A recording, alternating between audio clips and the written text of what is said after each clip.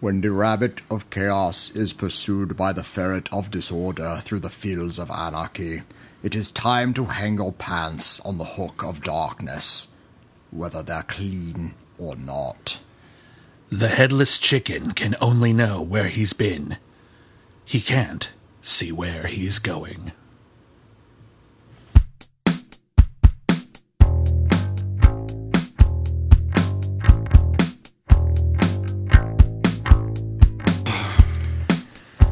Greetings, friends. Welcome to Critically Acclaimed, episode number 6. The movie podcast where we review a bunch of movies. Where highbrow and lowbrow collide. I know. I wanted to shake it up a little bit. Brand, we just got started. The brand hasn't sunk in. The brand hasn't actually sunk into the wax of the wax of the internet. The wax hasn't dribbled into the carpet of the internet. Yeah, Roger Moore says a whole bunch of weird stuff in one of the movies we're reviewing this week, and in case you hadn't noticed from that cold open, we're kind of enamored of speaking all weird right now.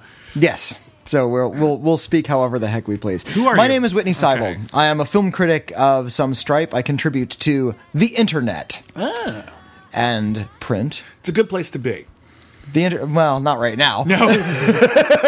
No, now that net neutrality's gone, invest in books and DVDs. Yeah. Just in case. I'd say go to a park, but those are being slashed as well. The world's a depressing place, so why don't you spend a little time with us? We're gonna review some tea. We're actually gonna review some really fun movies this week. Every week on Critically Acclaimed, by the way, I'm William Bibbiani. I'm also a film critic for the internet. Every week we review a so-called bad movie that our audience selects for us. It's not always terrible, but it has a reputation for being bad, and we're going to look at that. Whether or not they're bad, they're certainly notorious. Notorious is probably the better way to look at it. And then we pair it up with a really, really great film that maybe you've heard of or never heard of to create a fun double feature and sort of help expand everyone's knowledge of movies, or at the very least give people like a weird counterpoint to think about. The best of the double features, the best of all programmed double features, tend to make the films reflect on one another, whether or not they have anything to do with each other or not. So you look at them both a different way once you see them back to back. Exactly. I remember the one day when I watched Pixar's Up and Drag Me to Hell back to back. Drag Me to Hell first and then Up. And when you think about it, they're both about what happens when you wrong the elderly. See, there's thematic connections if you watch them. I did have a theory for a while that you could do that with any two films. That you put any two films together, they would start to color one another, and that is definitely not true. No, but it can happen in really unexpected ways. Yes. That's certainly the case. You can certainly watch a film and then realize, like when I saw Guardians of the Galaxy, and I realized all of a sudden, oh my god, this is Ice Pirates. Yeah, you watch those two back to back, you're watching the same movie twice. Yeah, it's like an amazing double feature, actually. And I noticed that I feel like Ice Pirates, even in a strange way, Ice Pirates, there's like an element of Ice Pirates in Star Wars The Last Jedi. If you don't know what Ice Pirates is, a very strange Star Wars knockoff in the 1980s. From director Stuart Raffle, who we've talked to. Who is one of the weirder filmmakers. He also did Mac and Me, which we're guaranteed to get to at some point on this podcast. And he directed this very odd, very jokey, very willfully eccentric Star Wars knockoff called Ice Pirates, which was about space pirates and they're stealing ice because ice is a valuable commodity in space. And Angelica Houston is in there and she's beheading guys while wearing a leather bikini. And it's super bizarre and weird. Like every joke in it makes you scratch your head and go, why did they think that was a good idea? Like the ship they travel around on is infected with herpes. Space herpes. But they're like super evolved space herpes, so they're like giant creatures that wander around the halls of the ship. Yeah, so it's like tribbles, basically, but tribbles are literally space herpes. Yeah. It's a strange premise. And the climax has a little like time travel twist that I will not reveal. No, it's so fun. But it's pretty amazing. It's pretty weird. If you feel like all these like weird like Marvel sci-fi stuff, like Thor Ragnarok and Guardians of the Galaxy, they're so original, they're so interesting. Watch Ice Pirates. That's where they got it. Please watch the Ice Pirates. That's the tone. That's the jokes. Those are those movies. It's really weird. Stuart Raffle beat him to it by like 30 years. It's pretty impressive. But I digress. Anyway, that's the point of the show. We're also going to be reviewing a whole bunch of new movies. And we're actually going to get well ahead of the game in this episode.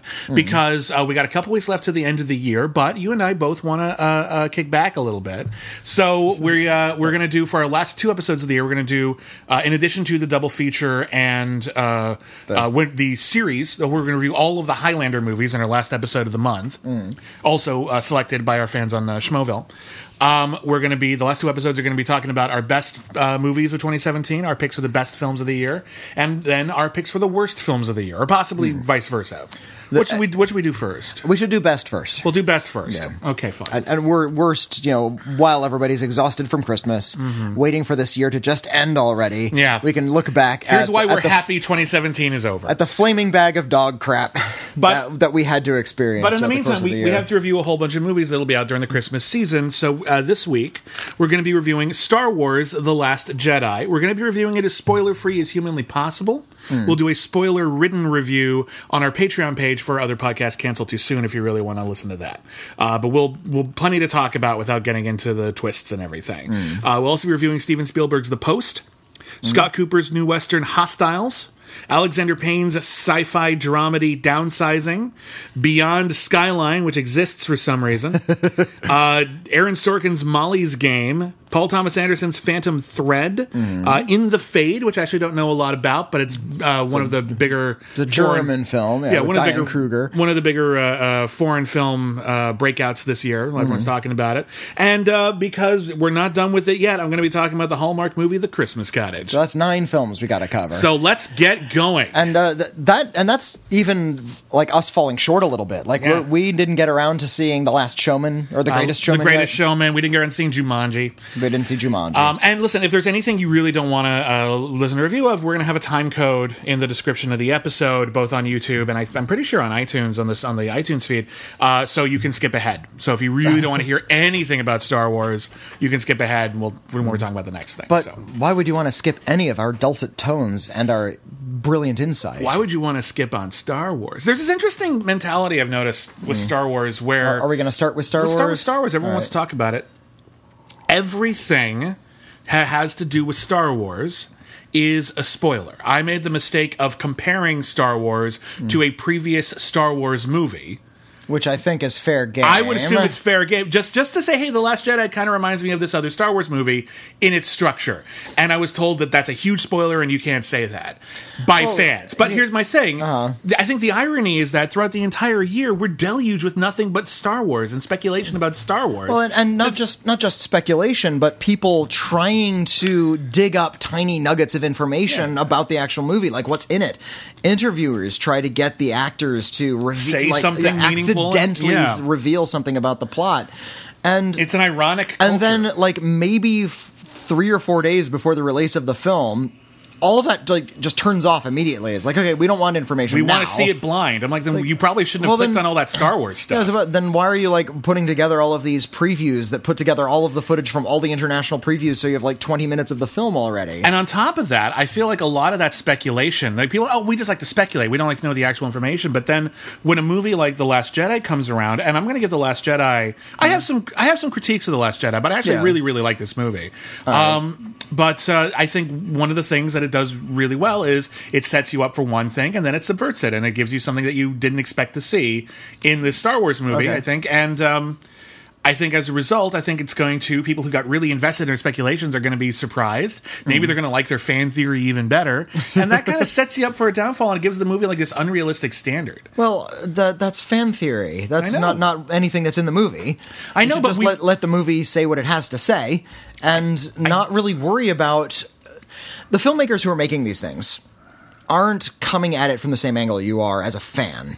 They may be fans of Star Wars. They probably are. They probably are. Yeah. Maybe not. Who's to say? They're probably J.J. Abrams wasn't a big Trek guy before he started making Trek movies. Fair enough. And you can tell. But they're here to sort of look at Star Wars and try to see what kind of stories they can dig out of it. They're not looking back at Star Wars and rewatching it every day and trying to expound on sort of theories that are being cycled around the internet. They're not on the news groups. Yeah. They're not sharing tweets. And they shouldn't be. They should be trying to make sure it's surprising and organic and not something that you came up with the second you got out of The Force Awakens. Yeah. I think that's the case. So you think some people are upset because I think the filmmakers aren't doing that? I think there was an idea that The Force Awakens was sort of too similar to the original Star Wars, and and I think it's a fair observation that it's obviously using what we had seen before and sort of, I wouldn't say even recycling it, but certainly putting it as part of a cycle where all of these things will happen before, all these things will happen again. It's a generational tale, and we'll never learn from our mistakes. Or they just knew there's only a few limited ways you can make a Star Wars movie, so they just went back to it. I think that's not true, and I think we've actually kind of, I think The Last Jedi is actually playing with that. It's not true, but that seems to be what they thought. Certainly, I think that's certainly an argument to be made for that. But then The Last Jedi comes around and they're trying to do something. They're trying to stretch it a bit. They're trying to make it look different, feel different, play differently, do some story elements that hadn't been done before in the franchise. And I think some people are rejecting that, which basically shows me that it's pretty evenly divided. But it's Star Wars. People are going to see it and talk about it and make it part of their personal canon no matter what. So, filmmakers, if you're making a Star Wars movie, just make the movie you want. Do whatever. Just make the movie you want, and we'll deal with it, and it's Star Wars, and it'll be fine. Worst case scenario, you'll make an Ewok movie, and in 30 years, everyone will pretend it never happened. My favorite is people say, okay, I'm going to rank all the Star Wars movies. All the Star Wars movies. Okay, here's 1 through 8. Okay, what about that animated film that was released? Okay, that doesn't count. Okay, what about those 2 like TV movies with the Ewoks that were released theatrically internationally? Those are real releases. So those have theatrical releases. What about those? Oh, those don't count. What about the holiday special? That's canon. That's a feature-length story that is live action, features the cast of Star Wars, and was originally canon, and was signed off on by George Lucas. I don't care for the idea that they're not in continuity anymore, therefore they don't exist. That's like saying we'll never release any of the James Bond films before Daniel Craig came in because that was a retcon. Or like, John Carpenter's Halloween, bullshit, we're never going to release it again. Rob Zombie rebooted it, that's the only thing that counts. The reboot doesn't get to own anything. In fact, the reboot has less claim to the throne, as it were. Oh, sorry, arguably, I think the point is that these are real movies. And they, whether you like them or not, whether they're canonical or not, they're real movies, and they should be treated as such. They're real Star Wars movies, and I think what a lot of Star Wars fans tend to very forcefully ignore, is that the series has a bad track record. Well, Star Wars is quite spotty at best. Star Wars is quite a good film. I think the first trilogy is great.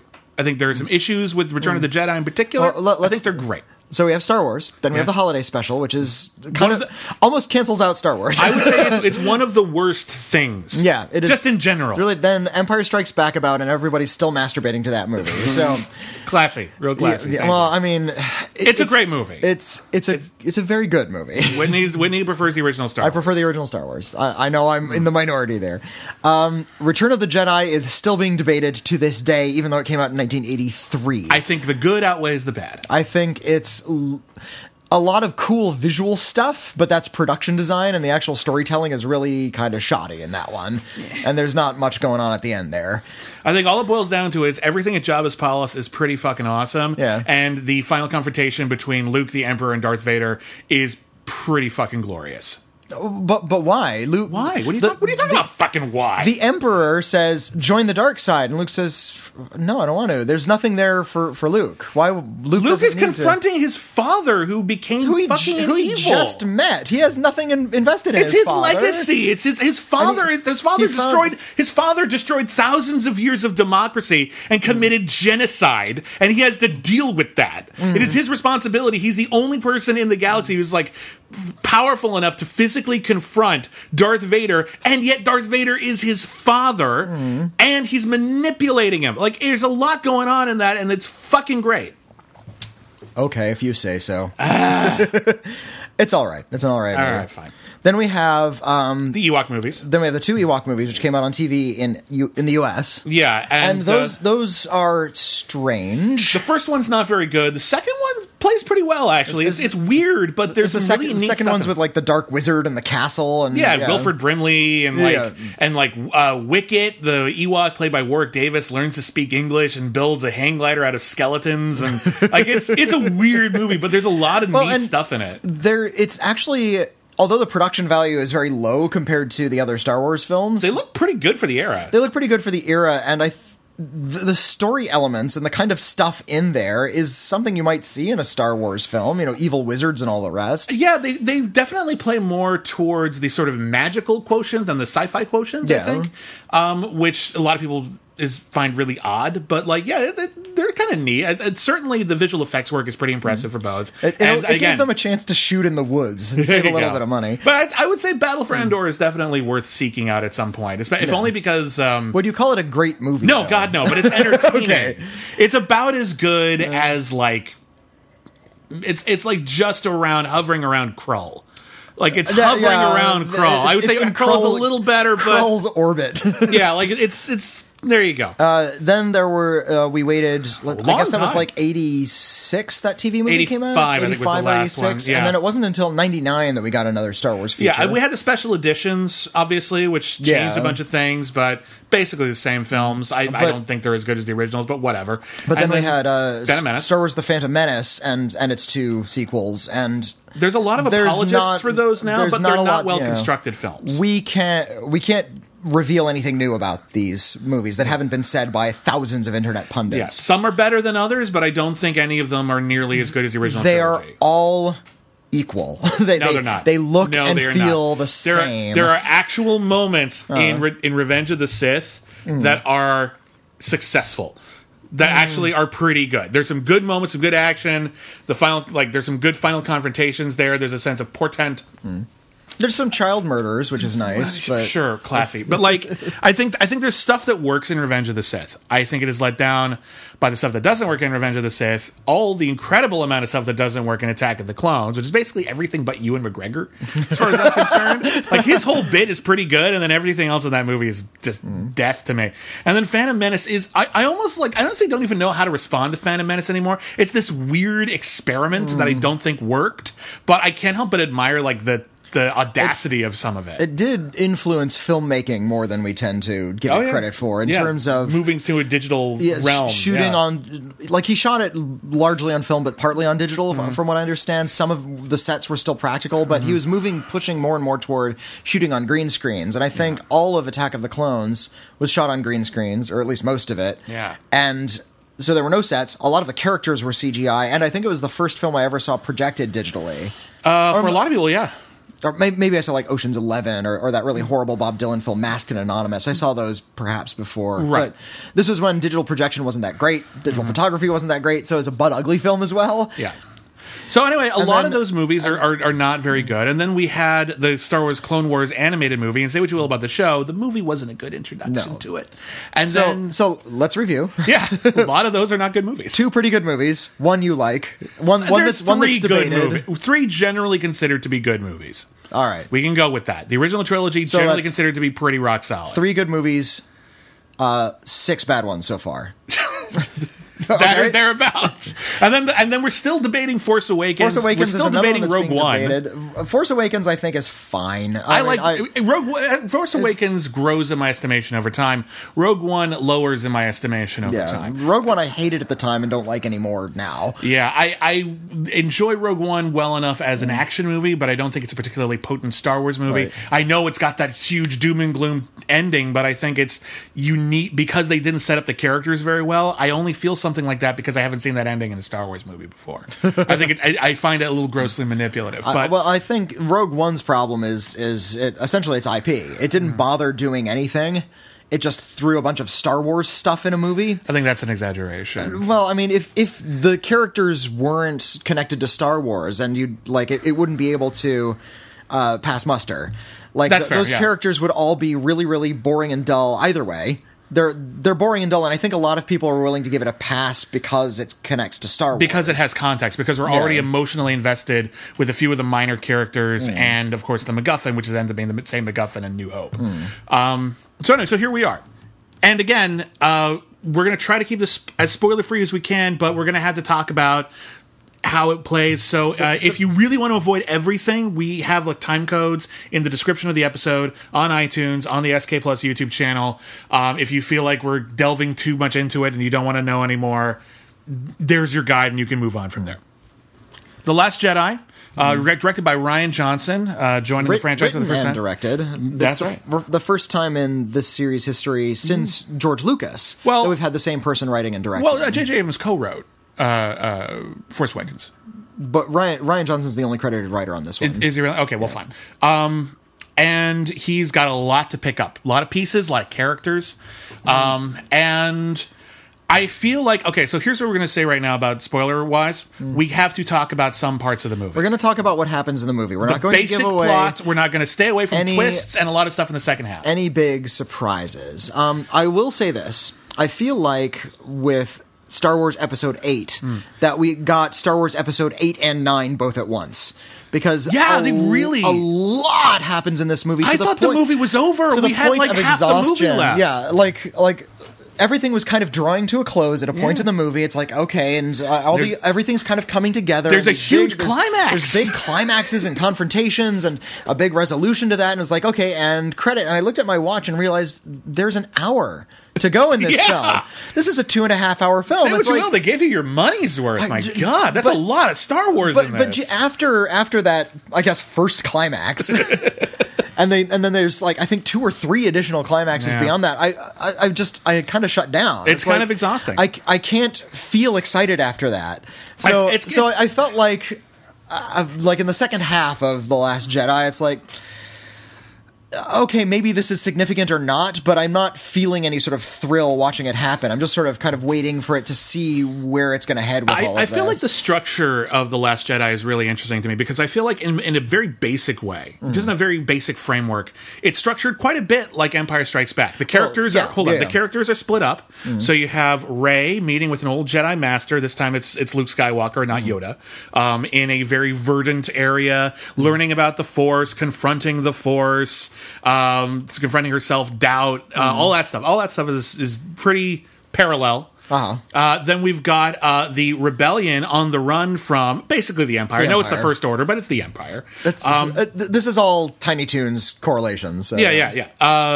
You got all of that. So the heroes are on the run, and there's also got to be like a mission to a new locale. Very affluent locale where it seems like everything is above board, but it turns out it's not. And then you set all that up, and then about halfway through the movie, it just splits off, and it just does not go where Empire goes. In fact, there's one bit where I feel like they literally do the opposite of what Empire did, and I think it's pretty cool. Now that that's in place, we can talk about what actually happened in the movie. So Rey is on this island. She's learning about the Force. Just like in Empire, Yoda had like things of wisdom to say and kind of defined the Force and these kind of very beatific things, and it was really kind of slowly paced. I feel like Rian Johnson doesn't know how to do like slow and contemplative, because there are scenes where they're just sort of walking around the island, and for some reason John Williams is like scoring this as if like it's Sound of Music. Yeah, like the camera zooms in, they're about to start singing, "The Hills Are Alive," and I feel like, to contrast all of the stuff on the run, that these scenes needed to be a lot quieter. Well, so it's interesting because that's a little quibble right there. Well, because I think what happens is, like, if you look at in Empire, when Luke is with Yoda, Luke doesn't know he has somewhere else to be right now. Rey is there for a reason. Rey is there to bring Luke back so that he can he can basically be a figurehead and help inspire people to join the rebellion because the Jedi have disappeared, and Luke Skywalker is this legendary figure who can once again... The Last Jedi, in fact. That's basically what that means. And... So she's like got a ticking clock, so it already has like a more intensity than it would. The other thing I like is that Luke doesn't want a fucking teacher. Yeah. He literally does not want to. So there's like this whole bit, like he trains her, but really begrudgingly. And that creates like a totally different vibe. This is not peaceful. This is not trying to create an environment where she will become a great Jedi. This is Luke trying to be left alone. And I don't want to ruin this moment for you, even though it's like one of the first things in the movie. But like the resolution to Rey at the end of Force Awakens handing Luke the lightsaber is perfect. It pays off very well. It's such a great moment. I love everything. It's not even what there were ways I thought that would go. Not what they did. There's like a couple of things I had in my head about, like, say, Snoke or who Rey's parents are. Was that a thing? I was not paying attention because I have nothing invested in this series. No. Like, everyone thought it was a big deal. Who are Rey's parents going to be? But they never brought up her parents. Not in the first particularly. One. They weren't significant. She didn't know who they were. There's a lot of really vague bits in The Force Awakens where, like, Maz Kanata says, "So who's the girl?" And then they cut away, and everyone's like, "Oh, that means they're having a long conversation about who Rey is, and she's someone really, really important." I'm like, not necessarily. They could have just cut away because we don't need to introduce her again. Okay. So people built it up a lot. Stop looking so close. So there's a lot of stories about like Snoke or Rey or Phasma or whatever that people built up a lot, and at least one of those things doesn't go in the big direction, and I love that. I love that there's actually bits of this that are just like, hey, it's not everything's important, man. Not everything is a big fucking deal. Yeah. Like it's some of it's just stuff that happens, and I'm like, yay, good. She does have a kind of moment of catharsis on this like mysterious Icelandic island, which takes place in an oubliette. Which, like this big, dark, mossy cave, which makes it the second film I've seen this year that has a big emotional catharsis in oubliette following Coco. Oh, okay, there you go. So all we need is a third film, and we have an oubliette trend. People like oubliettes. Ever since First Night, we introduced the oubliette into the pop culture canon, and now everyone's got to have an oubliette. It was weird. We're digging one in our backyard today. It was weird when they put it in Never Been Kissed, but somehow they made it work. We fell into this mossy cave. How romantic. So all that stuff with Rey, I'm going to tell you honestly, I think Mark Hamill is really, really great. All the stuff about trying to sort of, are we burying the past? Are we sort of reviving the past? All of that stuff is actually really, really great. And there's some really good emotional moments that I really don't want to reveal on that island that really hit me like real hard. I'm like, it's well done, Star Wars. There's some good bits. Meanwhile, there's also... The rebels are on the run from the First Order, and in order to escape and save the rebellion, because this is basically it. It's a couple of ships left. This is it. If these people die, that's all there is. They're literally being chased. They call it something different, but it's still the rebellion. Right? The resistance, whatever. We are the Resisti. It's a Invader Zim reference. The Resistance, and did you notice that they made Domhnall Gleeson's character look a lot like Donald Trump? They changed his hair and eyebrows. I'm going to say it right now. I love Domhnall Gleeson in this movie because he's really, really funny. At the same time, I feel like they made him too funny. Like, I feel like they took the Domhnall Gleeson version from, like, whatever new version of Spaceballs Mel Brooks is doing, and they brought the Spaceballs version in, and they didn't think we'd notice, because he's just comic relief in this film. He really is, and in his first scenes, he's standing on the bridge, barking out orders, and I half expected like a custard pie to hit him in the face. Yeah, it has that tone, really cartoonish. And indeed, this movie has like these tiny moments of levity throughout, to the point of like kind of interrupting a lot of their more intense scenes. Yeah, it's an odd tone. I'm looking forward to... Rey is like, tell me about the Force. Okay, here's about the Force. Oh, so floating rocks, joke. It's like, no. Calm down. Calm down a little bit. There's every once in a while, there are like these weird gags where I felt like Rian Johnson got bored and started amusing himself while he was writing it. And the joke just filtered into the movie just with no one going, this is kind of out of place. There's a bit later on with a new droid that we've never seen before. And all of the shots of this other droid make it seem like it's got its own really important subplot going. Oh, yeah. It's really, I don't want to ruin how it happens. They filmed it badly. But I think they filmed it really well because I think it's really funny. Like, I kind of want to see all the deleted scenes. That's actually just this whole movie from that droid's perspective, as if that droid was doing like another BB-8. Like, just like it's Horace the Hate Bug version of BB-8 is what it is. If you don't know what the hell we're talking about, there is one of the Herbie movies went straight to TV, starred Bruce Campbell, and they introduced Herbie the Love Bug's arch nemesis, Horace the Hate Bug. Yes. Yeah, there's pretty great. An evil bug in there. It's Horace. It's pretty fantastic. So we have all of this stuff with Rey and Luke, and they're she's trying to get him to go back, all that story. And meanwhile, the resistance is fleeing. Yeah. The bad guys have found a way to track them through light speed. Which, by the way, evidently is something that can't be done in Star Wars. Which is basically the second episode of Battlestar Galactica. Like, it's really, like, very specifically Battlestar Galactica. I thought that was interesting. This is the first time in all of Star Wars where we get a little clearer idea as to how these ships work, what the technology level is, and how the command structure actually functions. I'm going to throw it out there right now. There's a ton of that, but it's all in the ancillary material. Well, I mean, but not in the Star Wars movies. There's not a lot of detail. I'll give you that. But like, if you read the books, there are schematics. There's all kinds of crazy. Well, I know there's all kinds of expanded universe stuff, and I'm sure I could find an expanded universe thing that a fan or just somebody vaguely connected to Star Wars could explain to me how the command structure works, how a lightsaber actually works. But we really get into the meat of it. Star Wars has never been about the tech. That's always been Star Trek's realm. Yeah. And now that Star Trek is trying to be like Star Wars, Star Wars is turning around and saying, well, we're going to start explaining tech to you. Isn't that nice? And you know what? I appreciate that because I always liked that about Star Trek. Honestly, most of the Rebel subplot, like not Rey and Luke, but all the stuff with Poe Dameron and Finn and this new character Rose, who I like a lot, all of that stuff feels more Star Trek-y. You're right. It's about solving specific problems. It is about principle and standing in the face of oppression, and they're really just talking about it in a more intelligent and mature way. It's also about two people with different command levels coming up with different equally workable solutions to the same problem, and coming to blows over it. That's a Star Trek episode right there. Totally is. So Laura Dern ends up like basically in charge for a while, and Poe Dameron has no faith in her plan, so he comes up with another plan with Finn and this new character Rose, which involves breaking onto the Empire ship. And in order to do so, they have to like find help and go to a casino planet. They have to find a hacker, and they go to a casino planet to find a hacker. Yeah. All of this stuff is now if most of the film had taken place on that planet, I would have been fine. So you're it's a lot of people who actually are sort of critiquing that section. Okay. Not because I think it's actually fun. I think it's a fun bit. I think it works. I like that we're sort of illuminating different parts of Because honestly, most of the other worlds that we've seen, with the exception of some of the stuff in the prequels, but I'm talking about like the post-Empire, has been mostly about poorer communities, poorer classes, criminal underworlds.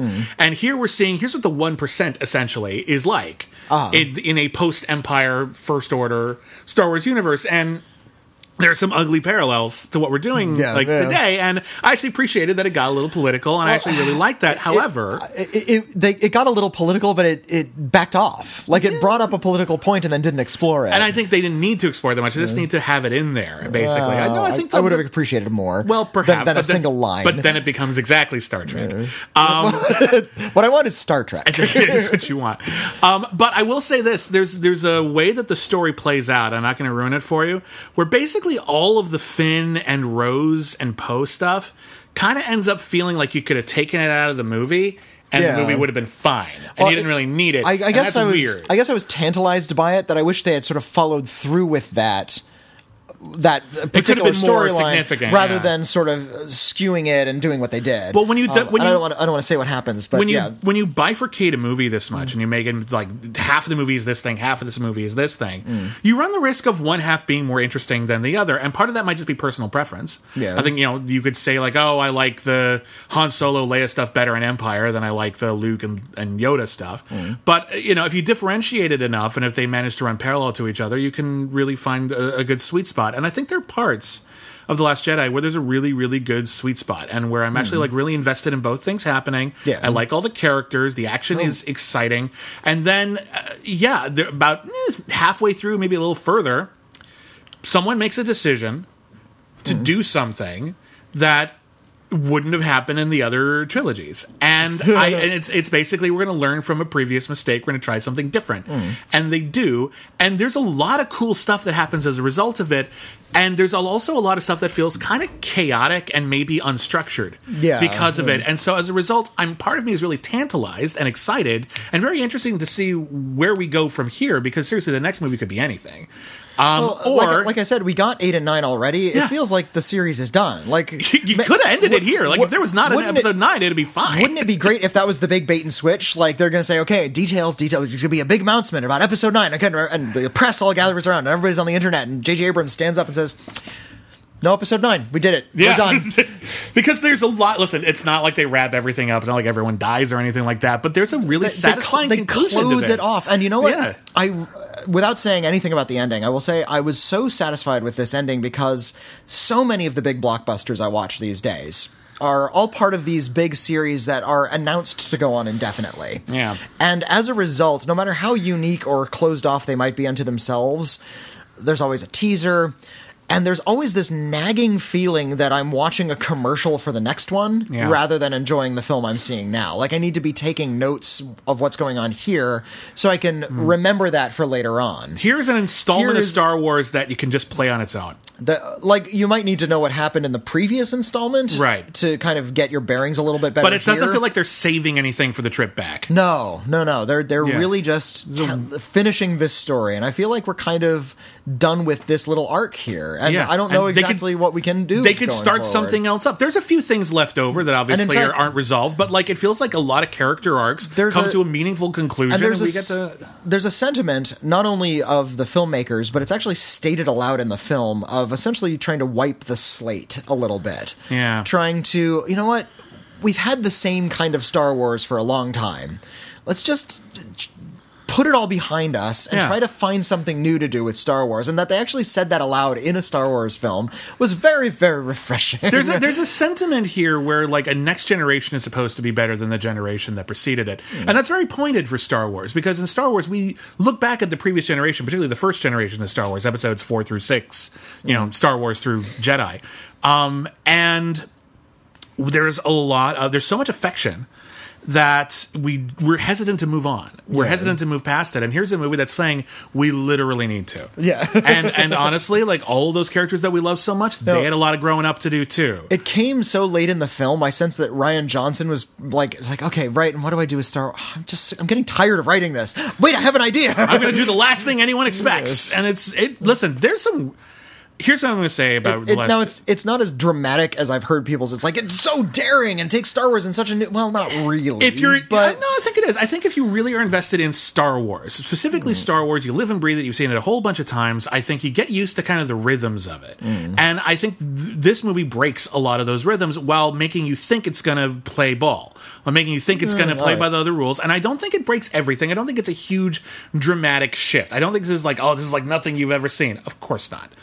However, I think this does take some bold choices.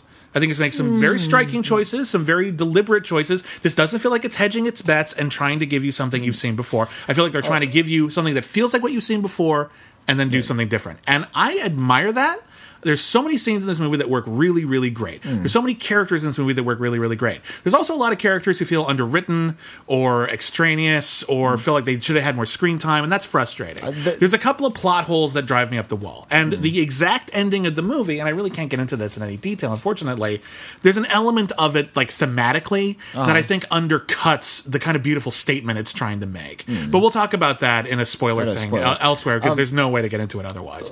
But I do think, for the most part, I was pretty riveted throughout a lot of this movie. I think it's a little clunky at times, but I think it's clunky because it's ambitious, and I admire that. Yeah.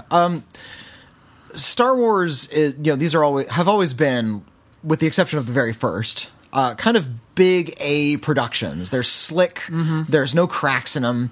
I think that's why I like Star Wars more than anything. It's a little bit shabby, and I appreciate that quality to it. And I'll even correct you there. I think the first one, though not considered an A production at the time, I think everyone on board treated it like an A production. Yeah. They gave it the extra mile, and that's what made it great. They could have half-assed the sound design, and instead they reinvented sound design. So I think it's all about attitude. But ever since then, we've dumped huge amounts of money into these things, and they have this kind of shiny confectionery look and feel to them, which makes them all feel really similar to somebody like me, who's not on message boards and not sort of memorizing the details. So functionally, The Last Jedi looks and feels identical to The Force Awakens.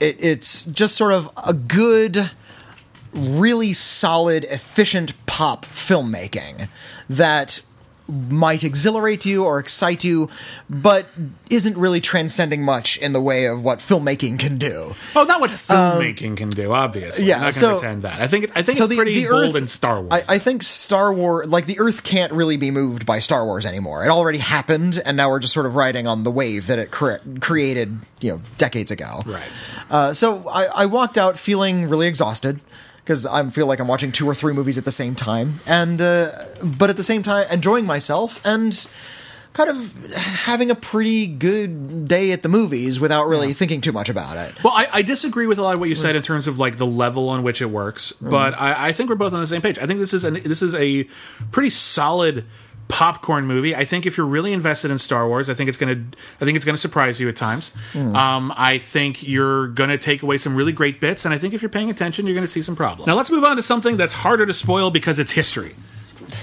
We can spoil history. Yeah. Watch us try. Steven Spielberg's The Post is the latest in his, all right, kids, let me tell you a little story about the 21st century cycle, which includes such films as Munich and Bridge of Spies and just American History, Lincoln. I would say that The Post bears more in common with Lincoln than any of his previous films, in that he is using the political struggle of the past to highlight very sharply a political struggle of the present. Exactamundo.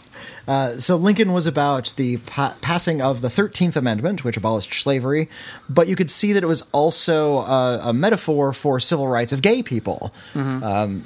There were a lot of parallels, and it was very clear. It was around the same time as we were passing gay marriage legislation going through the Supreme Court. So, and I think there was this idea in everyone's heads at the time of the passing of the 13th Amendment. Not everyone's ideas, but I think there's a sort of very vague sense of American history a lot of people have, in which they think it was all kind of official and stentorian, and they don't realize just how very much like today, like how the way politics played, how many infighting deals have to be made and infighting, and people who don't want it for various reasons, and how easily it could the absolute obvious history declares it right thing to do.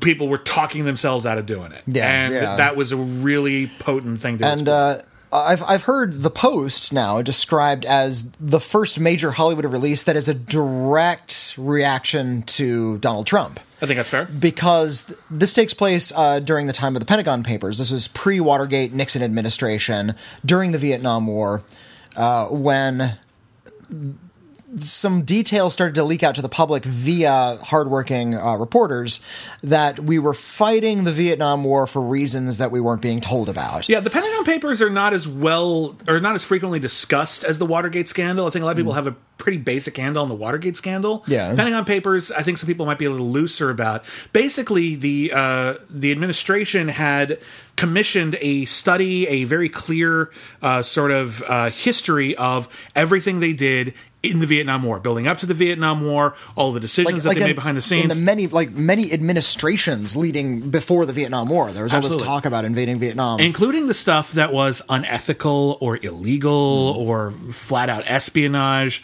And the Pentagon Papers revealed that America knew the Vietnam War was a lost cause many years before the Pentagon Papers leaked, and that a lot of American soldiers who died over there really didn't need to. And that was a huge scandal. Now, what happened was the New York Times got their hands on some of those papers. They did their research. They put out a couple of articles, and then the Nixon administration put a halt on that, saying it was jeopardizing national security, and they can't publish that. And the Washington Post managed to get their hands on it right afterwards, and then there was like, well, screw it, we'll publish it. Yeah, well, the movie is about that "screw it, we'll publish" moment, and in it's fact, basically that day for the most part. And there's a lot of the drama about what the Post had to go through, and the Post is being edited by Tom Hanks' character, and it's being run by Meryl Streep's character. She's like the owner; she inherited it, and she doesn't get a lot of respect because she's the first woman to own a newspaper in history. And it's a really incredible role because she's really at this interesting sort of flashpoint. Her father owned the paper. Then he died, and he left it to her husband. And then her husband committed suicide, and only now does she own it. And she's an older woman, and everyone's still there's just kind of walking circles around her, talking about her like she's not in the room. There's a scene where the publisher of the New York Times is in a room with a whole bunch of like politicians and reporters, and when dinner is over, she is expected to go hang out with the women and talk about fineries while men talk about politics. And it's amazing to watch. There's a really terrific shot where she's walking to a dinner and like her aides are behind her and they're talking about business, and she opens a door and every person in the room turns to face her, and it's all these tall white guys in suits. It's like, and she enters this world of men. It's this great visual metaphor. Yeah.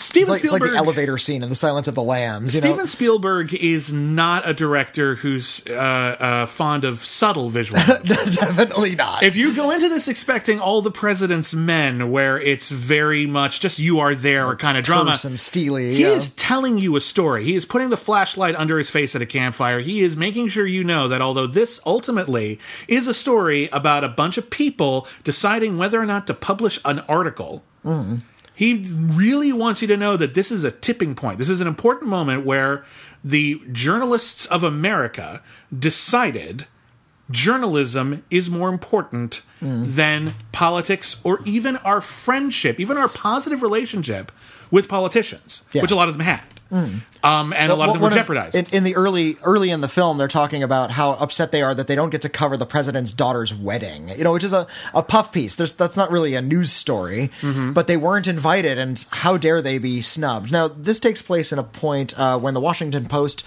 wasn't known for their hard-hitting journalism. They were not a major newspaper at the time. So they were around for a long time, but they weren't the New York Times. So even though, the New York Times was like the big guy, and they had all of, they had bigger budgets, they were better respected, they got all the invites. The Post was always the scrappy, C-list paper that people were, they were being outsold by local papers. There's a great scene in the Post where Tom Hanks sends basically an intern to the New York Times just to hey, just sneak in and see what they're talking about. Yeah.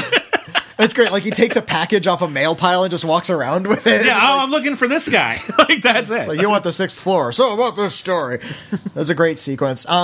It's Spielberg, and he knows how to make a film dynamic, even if it's just about talking and walking around an office room. So the camera spins and whirls, and everything's designed to within an inch of its life, and everybody's dressed really well, and the dialogue's actually really...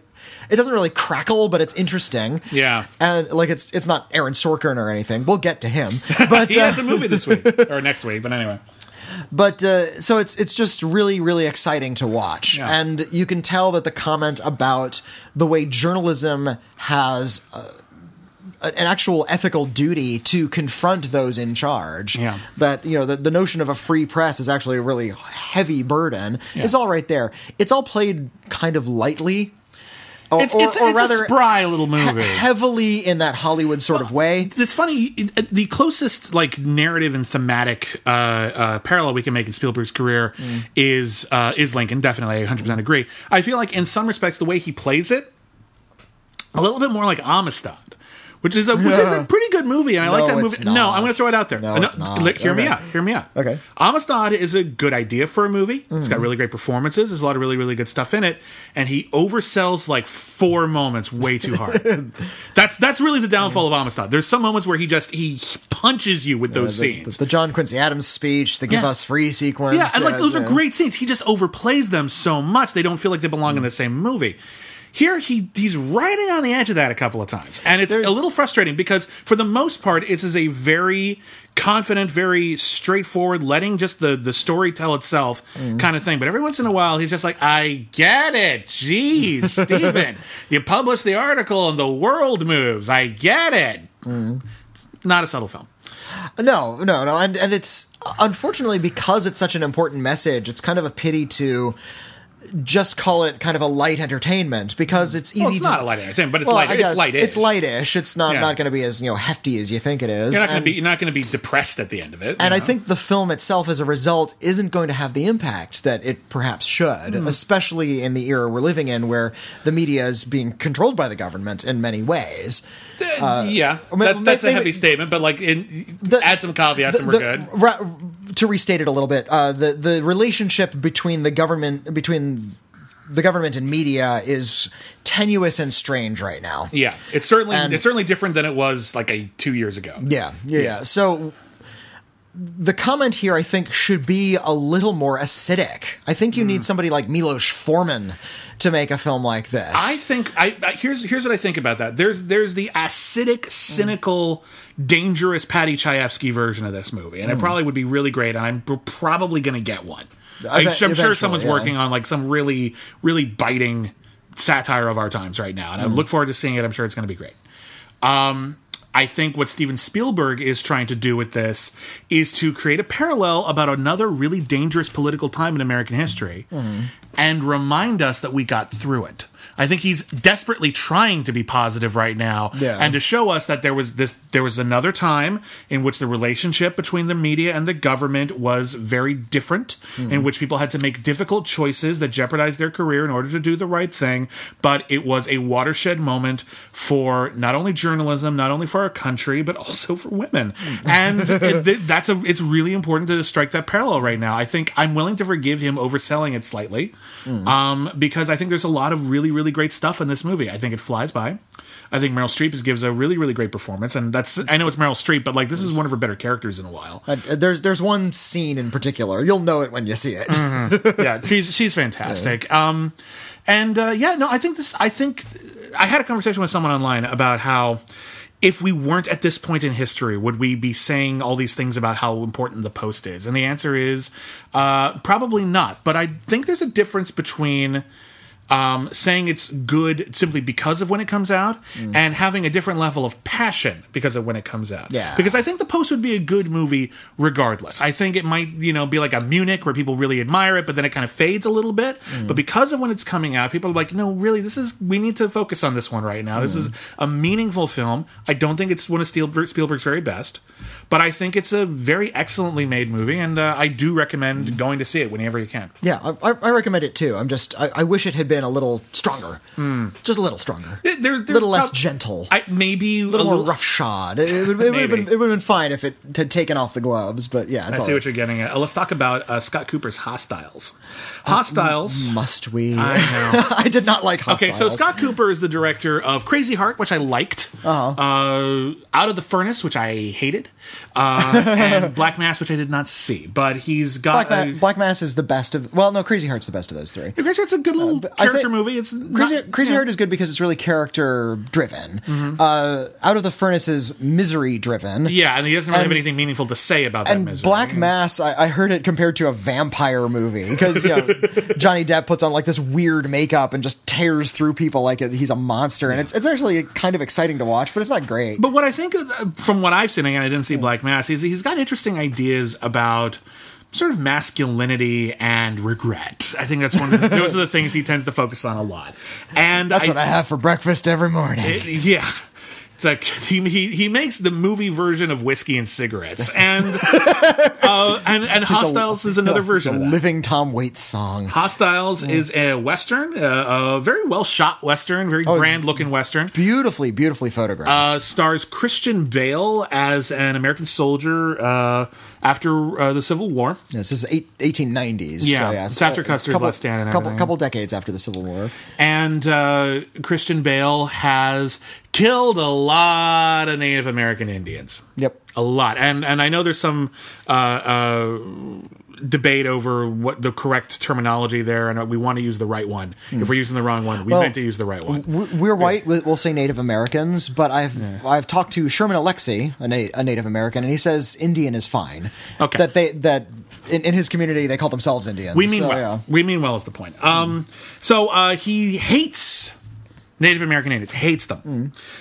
He's killed a lot of them. But in his defense, what he says is, but they killed a lot of us. And it's at no point does anyone say, yeah, but who started it? Like, right. That part never comes up. Well, and here's where the problem with the movie is. They're trying to say, okay, we're killing you, you're killing us. It's the cycle of violence. And there's no solution to all of this. It's very nihilistic, this movie. And it even starts with this really brutal massacre. Indians kill a bunch of people. And just like in a lot of westerns from like the 30s, the Indians are typically, like half of the Indians are depicted as these really horrible, just murderous monsters. Yeah, the first scene could have come out of a D.W. Griffith movie. Yeah, just with more squibs. Yeah, basically. And the other Native American characters, represented mostly by Wes Studi. The great Wes Studi, who is one of the great underappreciated actors, if you ask me. I always love Wes Studi. No, I think he's fantastic. He's one of my favorites. I love him in every movie. Unless you can master your rage will be your master.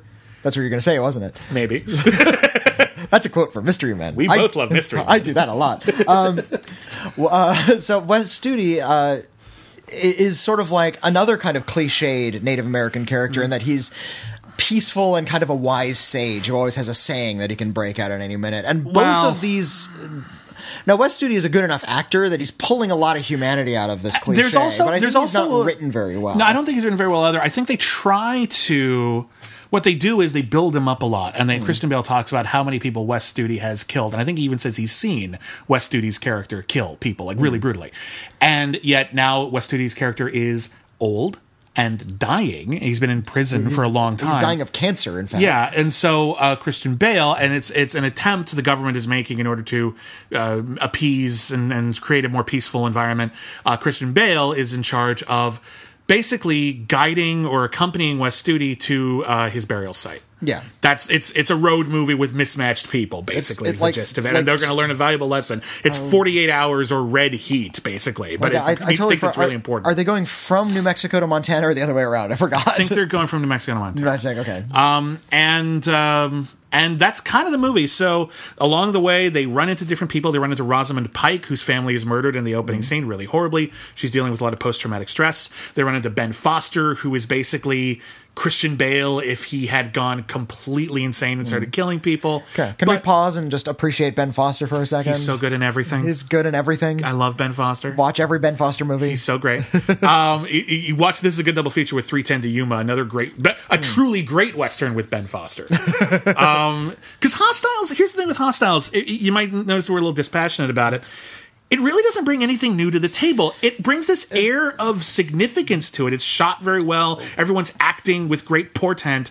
But it all really boils down to is the Christian Bale character has got to put aside some of his anger, man. Like, that's kind of all it really builds to, and it's frustrating. There's been a movement in Westerns, and it's been going on for decades, that they call them deconstructionist Western. And revisionist Western. Revisionist Western, where we're taking sort of the this myth of the American dream that was put forth by a lot of these Western stories about frontiersmen and manifest destiny, and saying how monstrous and violent that really was. Yeah.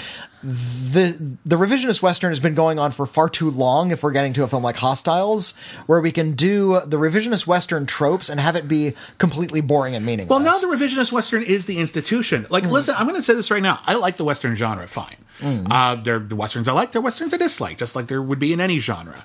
But the modern Western, largely, with some exceptions, isn't very interesting. In fact, if I were pressed, I would say the great Western story of our time, maybe if you go to television, but I would say the great Western story of our time is Red Dead Redemption.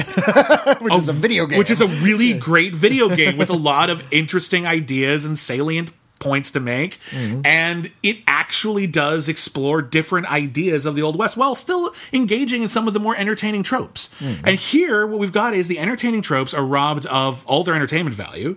And all we have left is the basic idea of a revisionist Western, which, honestly, I think Clint Eastwood shot in the foot with Unforgiven. I think Unforgiven is not the end-all, be-all of the modern Western, but I think by that point, we needed more nuance than just, weren't white people jerks? Yes. We need a little bit more than that if you're going to make a movie out of it. They keep on trying to bring back Westerns. Like, every year or so, there would be one or two really notable ones. And I've noticed that the better ones tend to be really kind of psychedelic in a way. Like, we're not just revising the content of Western, now we're revising the very style of it. Which I'm actually fine with. Styles evolve over time. Yeah, I actually liked the remake of Magnificent Seven. It's not better than the original. Well, it's an entertaining Western. It's excitingly filmed. The cast is really good. There's good stuff in that movie. I would tell someone to see that. It's not as good as the original or the original, which is the Seven Samurai. Yeah, but like both. But what's interesting is that all of those films Well, Seven Samurai was of its time, but even that was sort of rewriting the idea of the samurai movie. And then we rewrote the idea of the Western based off of the samurai movie. And now the new Magnificent Amberson was the new Magnificent Seven was rewriting the Western based off of more contemporary action ideas. These things are fine. You can do this. Hostiles is just really just trapped in the past, but it treats itself like it's doing something exciting and new, and it's not. The cast is all great, but their roles are mostly underwritten, and they don't have a lot to do, and the plot is pretty predictable and straightforward. It's just not a particularly interesting movie. It's not terrible, but it's like really middle of the road for me. It like left no impact. It left no impact. It was just sort of dull. It was a pretty thing to look at for a couple hours, and it felt like it didn't have a thought in its head. Like the thoughts. We don't need this. Like, why do we need this movie right now? Why did the story need to be told? And it doesn't need to be because of politics or because of any sort of important theme. It could just be we have a really great story and we need to tell this story. They didn't even have that. Yeah. Cameo by I'm not going to pronounce this correctly. Korianka Kilker. From the New World, who co-starred with Kristen Bale. New World was a great movie. Yeah.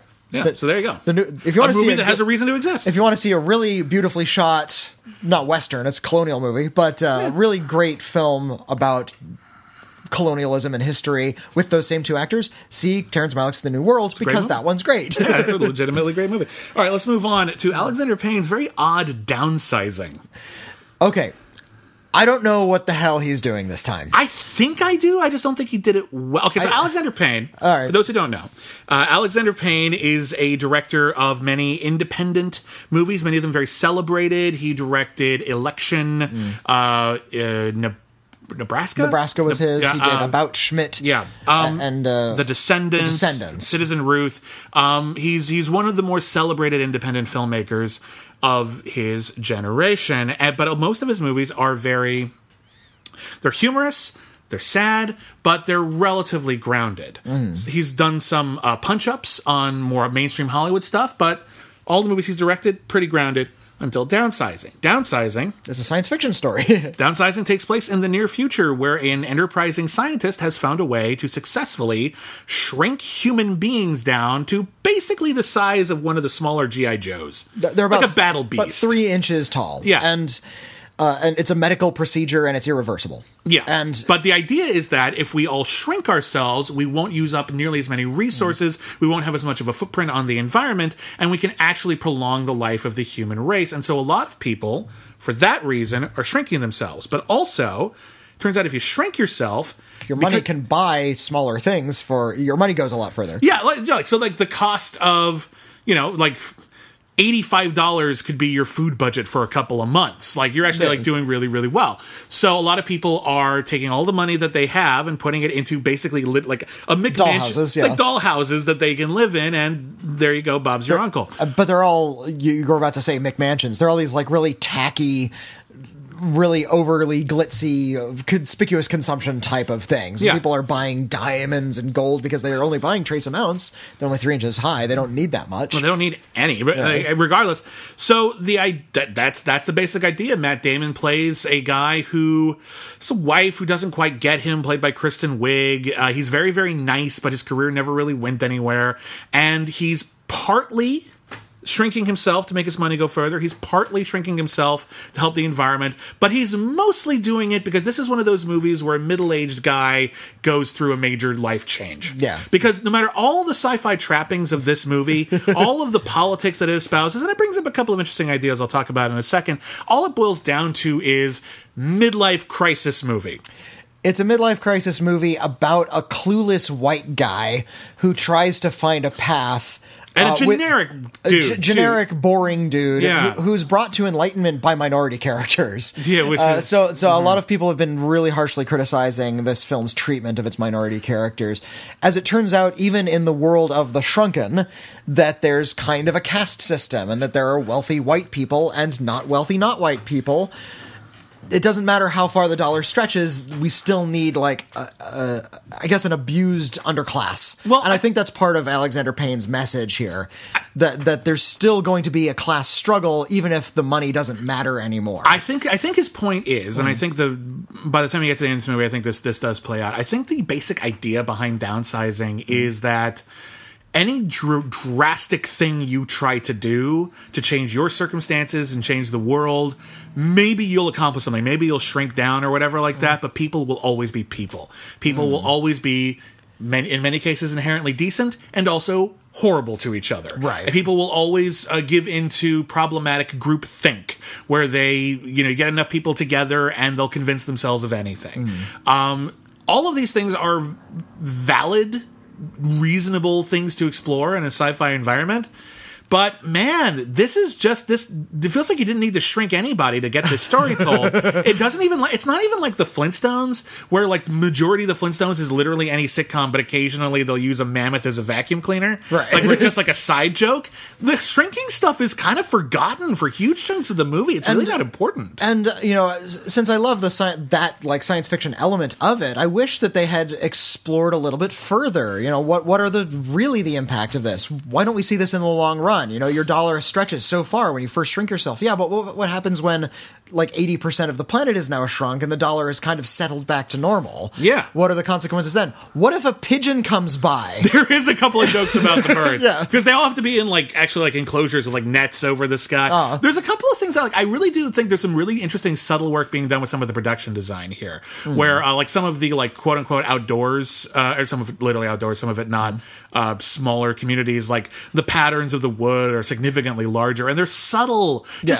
things that you would just, or like I think the clothing all looks normal, which kind of bugged me. I wish they were wearing like big heavy clothes. But there's a part of it where they're on like a boat, and I'm pretty sure they actually like made it so that the water ripples would be different than it was if they were on an actual real life boat. All of those things are actually kind of interesting and like create a distinct sense of place. But then the story is just Matt Damon's worried he wasted his life. Makes a bunch of huge decisions some of which he ends up regretting, some of which make him a better person.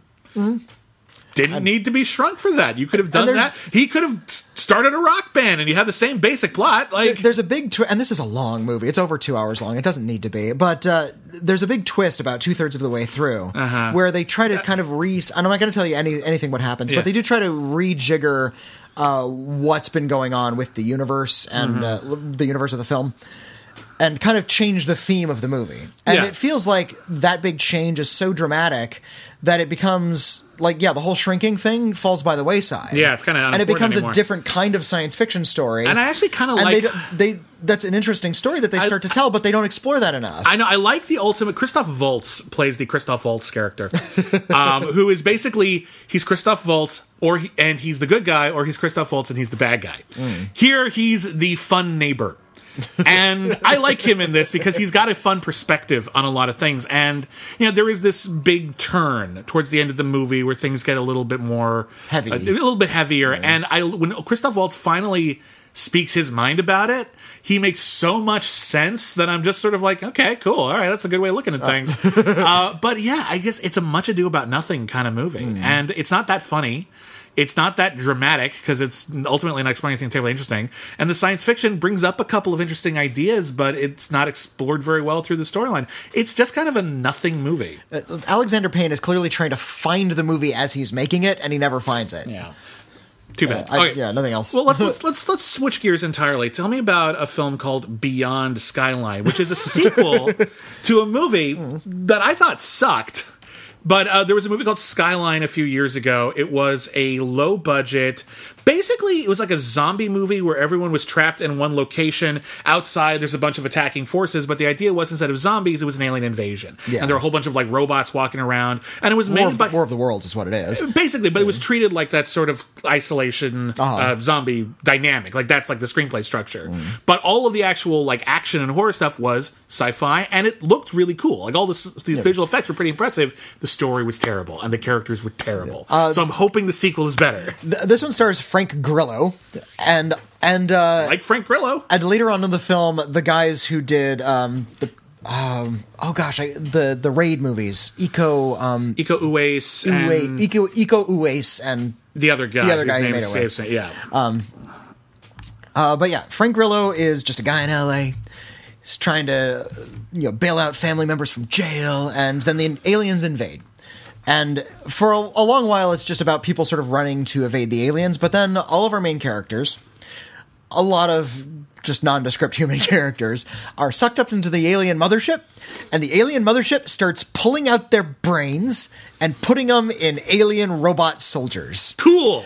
I'm with you, Beyond Skyline, because we see the brains and they drip glop, and we see the big alien tentacles carrying them across these big alien corridors and shoving them fist first into these alien corpses. And the alien corpses spring to life and start firing alien missiles, and it's awesome. And then the aliens get back on Earth and they land in front of a bunch of kung fu guys. They land on Earth and the kung fu guys start kung fuing them, and there's a lot of cool alien kung fu fights. One of the brains thinks for itself and breaks through, and it can see itself as a human and an alien, and starts fighting against its alien consciousness, and it puts itself inside an even bigger alien robot. And there's a kaiju battle between an alien robot and a Cthulhu-looking monster that is the leader of the aliens, and it's awesome. Where does this land on your best of the year list? Because this sounds amazing. This gave me the same sort of thrill I got watching an old Godzilla movie. It sounds like they did a really good job with this. They did a really, wow. The tone... Because I hated the original. I just thought it was a bad movie, but man. The tone is a little too, terse. They're trying to make it feel a little too realistic, but at its heart, this is just a really fun kitty, really strange kitty monster matinee from 1964. That's Zetraman. That's spirit, like a Trenzor Z. This is just sort of springing up underneath, kind of bleeding through the cracks. That by the end, when these giant kaiju are fighting in Thailand while there's kung fu going on at their feet, you can't help but have a good time. That sounds like a really great... I'm sorry, you just sold me on Beyond Skyline. I had no interest just because I didn't care for the original, so I didn't see it. I wish you told me it was amazing. I would have sought it out. The first time I saw a human brain, I'm sold. It's like, I'm with you, Beyond Skyline. If you're gonna suck out human brains and plug them into alien robot fighters, I'm with you. So I just want to make it clear, so I didn't see Beyond Skyline. Whitney clearly liked it, but it sounds like he's on my wavelength. But we didn't care for Downsizing or Hostiles. And I think the reason why, it kind of boils down to our basic ethos about film criticism. It's all about what is the film trying to do and how well does it do it. Yeah. If you're trying to be super important and you fail, that's not good. That's still a failure. Yeah, it's still a failure, even if you just hit mediocrity. If you're trying to be super cheeseball and you succeed, good job. Good job, Beyond Skyline. So I wrote a review of this one for IGN, and I gave it a kind of positive review, and I'm kind of dreading. I can be more passionate about Beyond Skyline than I can be about Star Wars, because Star Wars did a lot of big things, and it was really slick production, and it felt kind of big and portentous, but I left feeling like I had a pretty good time. I watch a cheeseball nothing film like Beyond Skyline. Well, the safety is off, and anything can really happen. And I'm just having a little bit more fun with a movie like Beyond Skyline. That's really cool. Well, that surprises the hell out of me. I'm so glad to hear that. That's really awesome. All right, let's shift gears again. Let's talk about Aaron Sorkin's Molly's Gambit. Now, Aaron Sorkin is one of the few, I would argue, people you could describe as an auteur in the film industry who isn't a director. Yeah, Aaron Sorkin screenplay, doesn't matter who directs it, feels like an Aaron Sorkin movie.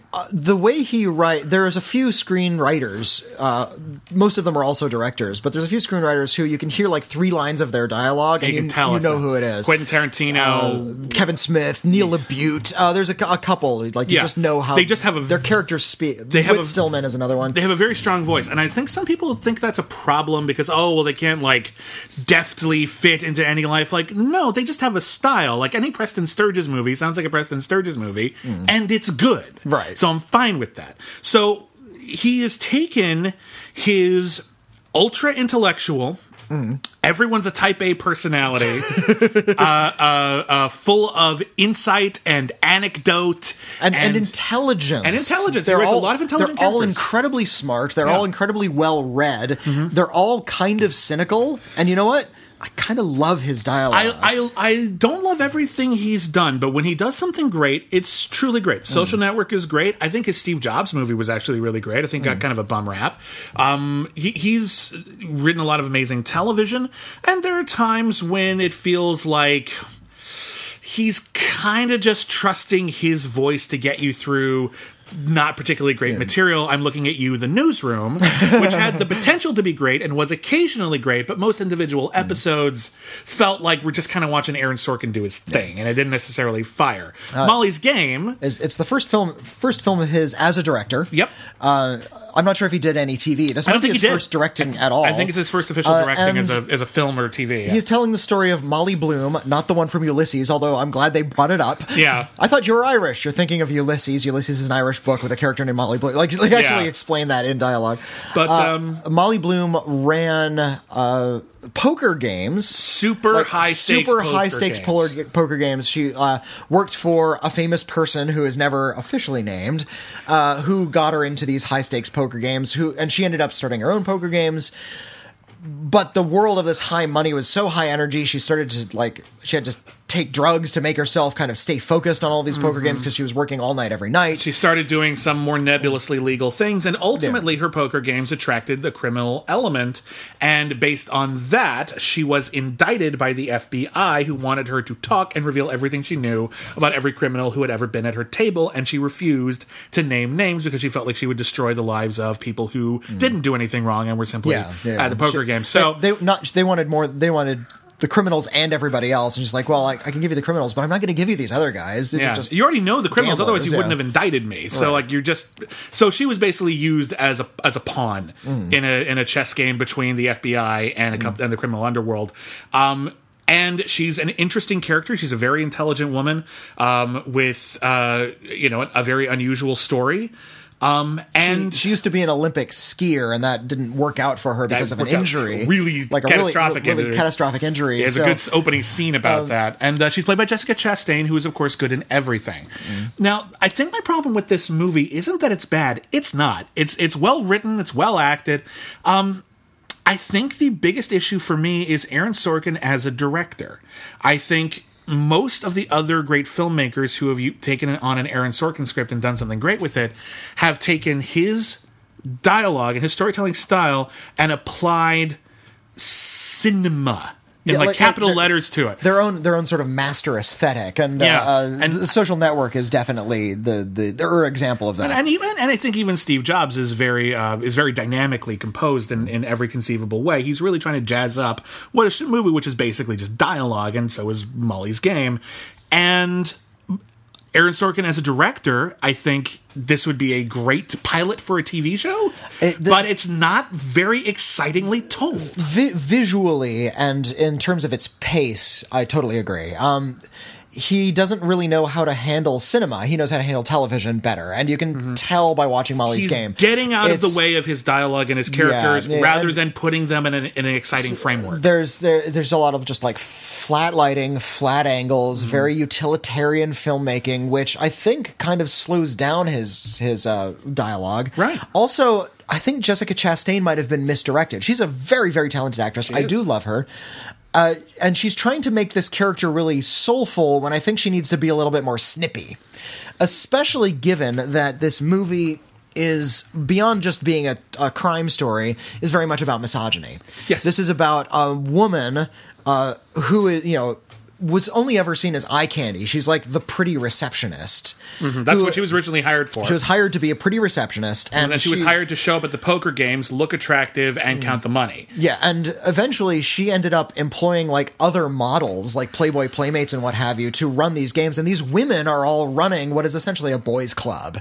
And the movie is never really pushes us into that realm that Aaron Sorkin is clearly trying to comment on. He's not talented enough a filmmaker to add the moments where we're talking about these strong women who are essentially trying to deconstruct and disassemble the boys' club from seems like the outside. Well, I think they're taking it over from within.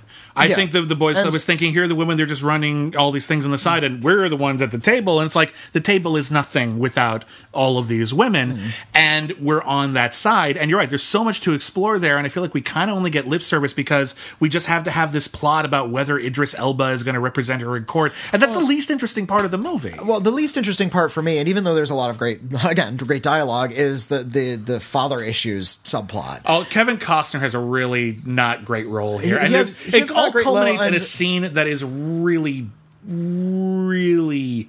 What's the word I'm looking for here? Contrived. Really contrived final scene with Kevin Costner. It drives me up the wall because it's not a well-written bit. Well, and it's really kind of a pity to boil down this woman who finds that she does have this talent and can deconstruct this very male-dominated thing from the inside using the women that these men have previously kind of disposed or dismissed into a story about a woman with daddy issues. Yeah, that didn't sit well with me at all. That doesn't work. So while I really love the dialogue, and I really love, it's really just, like I said, crackles earlier in this episode, and it really kind of, the scatter shots and the intelligence is really, really fantastic. It's really dynamic to watch. The visuals aren't that interesting, and the ultimate message about every strong woman just has daddy issues is really kind of thudding and graceless. I think a more graceful filmmaker would have gotten around that and used some style, used some clever framing. I think if Jessica Chastain is the right actress for this role, but I think if they had a stronger director, they would have directed her to be a little bit more confrontational. Yeah, I think so. I think it's a bit of a shame. Honestly, I would have loved to have seen what someone like Catherine Bigelow could have done with this. That would have been really cool because she's a confrontational director, and she's also a very intelligent director. And I would love to see how she would shoot a poker game because she knows how to shoot. Or to bring him up again, Milos Forman. Why not? But at the same time, it's not a complete wash. But yeah, it feels like a missed opportunity in a lot of ways. A lot of great acting, a lot of great dialogue. But speaking of a lot of great acting, let's talk about Phantom Thread, a movie that is very difficult to talk about without going into spoilers. And I think this is the kind of movie where you can talk about the ending and not really spoil it. I don't think. But I'm still not gonna give it away. I don't think you should. So this is the latest Paul Thomas Anderson movie, the director of Boogie Nights and There Will Be Blood, and my personal favorite of his, Punch Drunk Love. And it's a film that stars Daniel Day-Lewis as a fashion designer in the 1950s. He is hailed as a genius. I don't know enough about fashion to say that for certain, but so the story goes. And at the beginning of the movie, he has a muse, a woman he has brought into his life, and she has just gotten annoying as of this morning. And so he talks to I think it's his sister. It's his sister, played by Leslie Manville, and she's also his assistant. And she has one of the great roles of the year, really. It's a great as the cynical asshole who's enabling the cynical asshole. Basically. She's like one step away from being like Rebecca. Like the maid in Rebecca. It's one step away, but not quite there. So he's on the hunt for a new muse, and he finds one at a small cafe by the lake or the shore somewhere, and she's played by Vicky Creeps, who is, I don't know if I think it's how you pronounce it, a great actor who I was not terribly familiar with before this. She's terrific. She's so good in this. And it's her really incredible. It's about her because she is kind of brought into this world of high fashion, this very serious artist who has a lot of money and has these elaborate breakfasts. And we have to pause to note that Paul Thomas Anderson, who's shooting on 70mm film, is designing this film to within an inch of its life. It's gorgeous. Not that it's elaborate, but you can see the texture on everything. There's a great bit. Like the bowl that he eats his breakfast out of is very specific. There's a scene towards the end where they're at a New Year's party, and it is maybe one of the best examples of 70mm. Like, it's a bit I think Kubrick would have done. Yeah, just because there's actually not that much. You didn't even need to go that big with that. There's so much detail in every part of the frame. But it's finally this really wild crowd scene, and there's big people in costumes. So great. It feels like it's out of a different movie, that one scene. It's pretty great. So basically, she finds out that he is a control freak. He's very fussy, very fastidious. He demands that everything be just so. And as a woman who falls in love with him as an artist and as a person, that becomes intolerable. and she starts hatching plans. Now, I'm not going to tell you where we go from there. I'll say this. It's a relationship movie about how these people fall in love and how they stay together, and then they start hating each other with a fiery passion and yet still stay together, and how that kind of becomes a new way to be a couple. It's about how people need... Some people need to control other people. Paul Thomas Anderson, he's always been a visual filmmaker. He's actually almost in a lot of ways, the opposite of Aaron Sorkin, in that he's not... People don't know how to speak in Paul Thomas Anderson movies. Yeah, they're not articulate. They can't use their words to let you know how they feel. And there's a great confrontational scene in the middle of Phantom Thread where she's trying to say to him...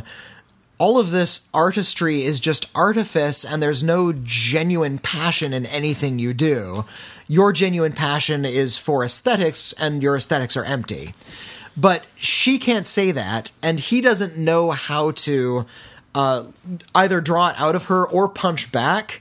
He just says, but you're being irrational. And the conversation is just the same phrase, like repeated 8 times back and forth to each other. It's like that scene in The Master where they're just saying the word fuck to each other over and over again. Yeah. They're both completely opposed, but they're meeting in the middle with their inability to talk. Yes. That's kind of fascinating. There's so many things I love about Phantom Thread. There's also a lot of things that put me off a bit, and I feel like this way... I loved Inherent Vice when I first saw it. I think it's a very well-crafted movie, and there's definitely worth seeing.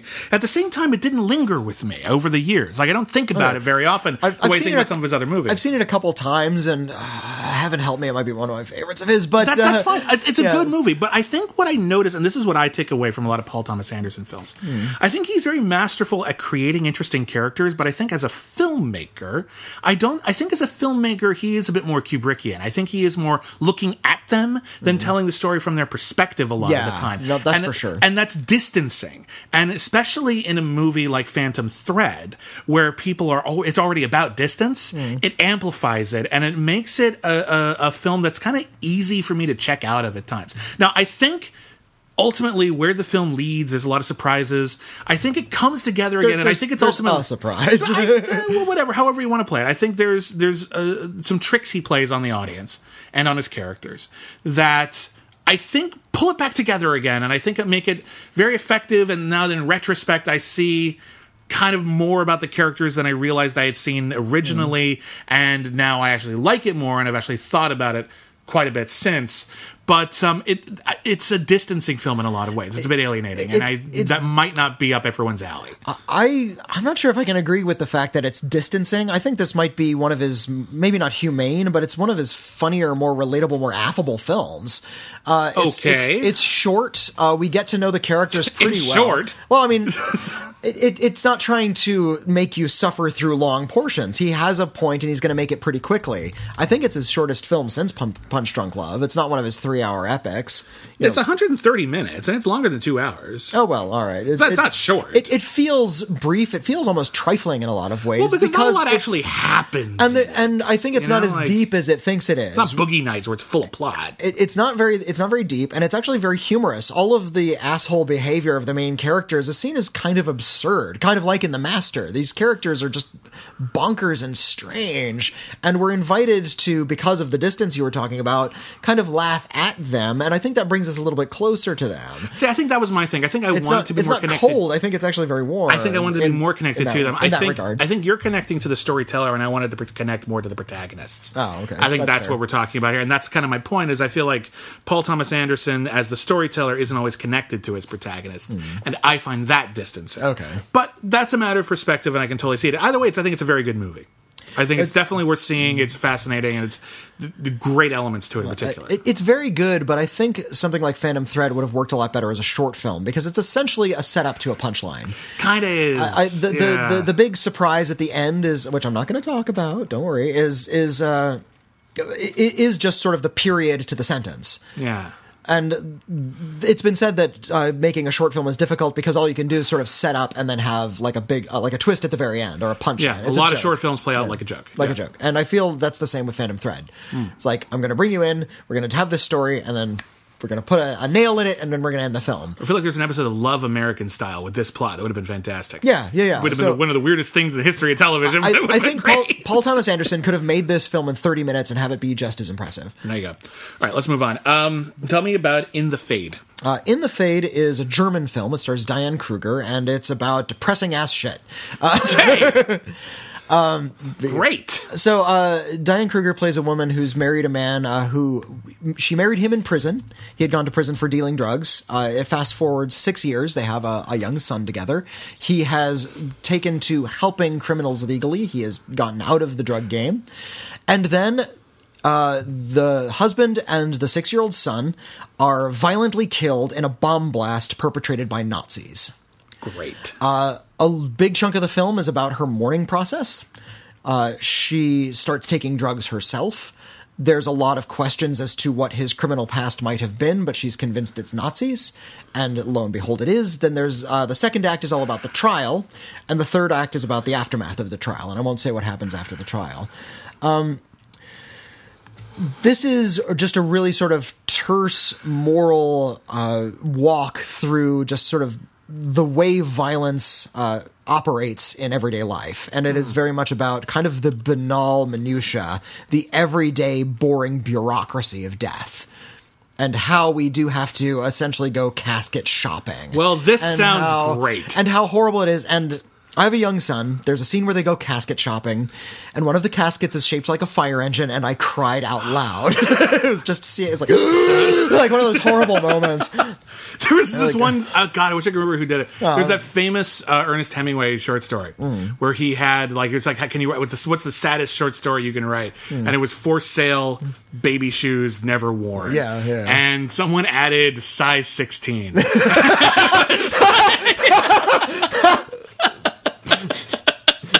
And that was pretty great.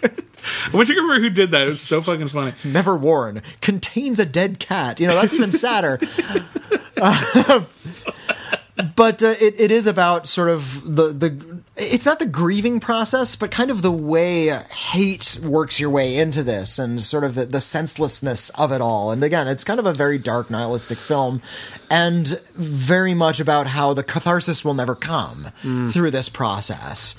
You're going to mourn, and in American films, it's always about, and we eventually kind of move on. We learn to fold this into our lives. There's a cycle, and we all move forward. And this film deliberately robs you of that cycle. About film. How the death was senseless, the mourning hurts, and pain is the end.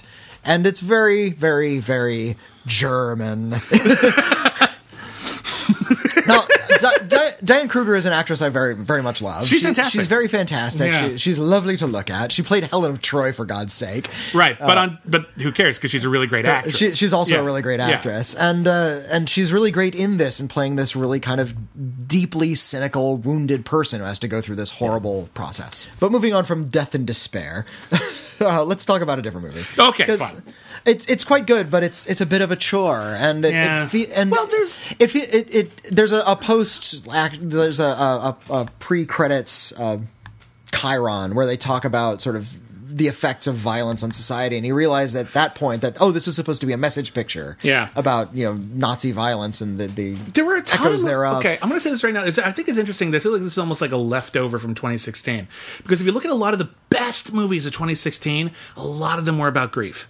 Yeah, a lot of them are about the grieving process. You look at films like A Monster Calls, or Manchester by the Sea, or The Invitation, or Nina Forever, which no one saw, but it was fantastic. There's or even The Arrival to an extent. It's all about the way that we cope with loss, and that's something that I think hit a lot of filmmakers at around the same time, and they felt the need to articulate this powerful internal struggle. It's only just now making it to America, so this may have been made at the same time, maybe in Germany. So I listen, as someone who has wrestled with the grieving process in his life.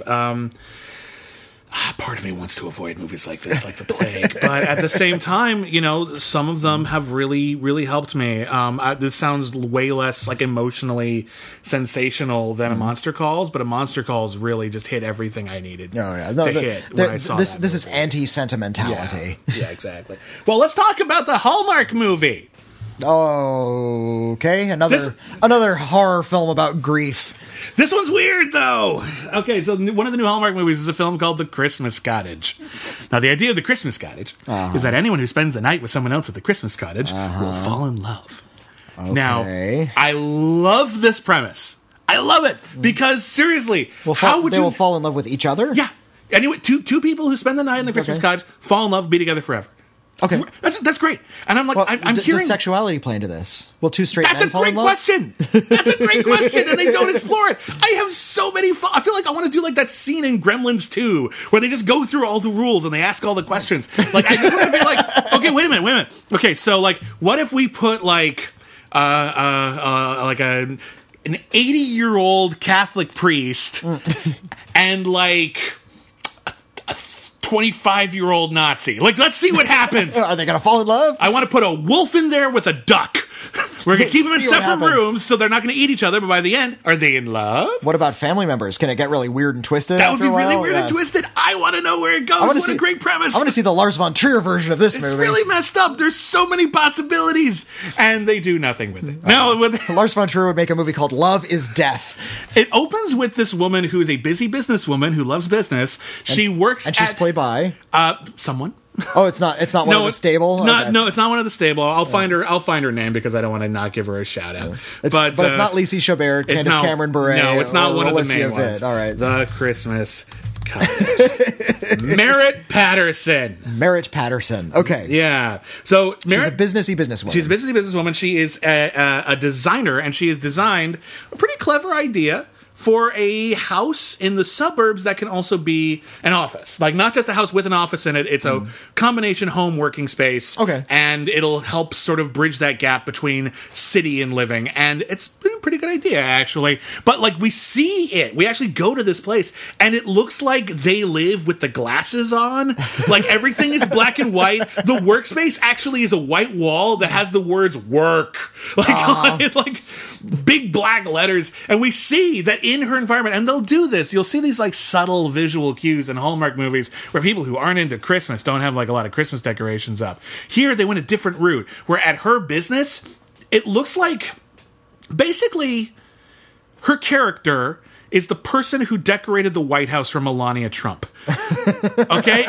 You've seen the pictures, right? It's all stark and white and colorless and weird. It's kind of interesting, but it's not very Christmassy. Like, that's what it is. She has like 3 Christmas like orbs, like Christmas ornaments, just the spheres, but they're gray. And they're just on the wall.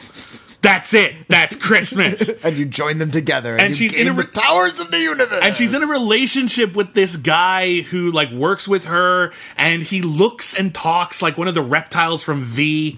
Like, does he eat guinea pigs? He might as well. And she goes back home for her best friend's wedding, and it turns out she used to date her best friend's brother, who is also in town.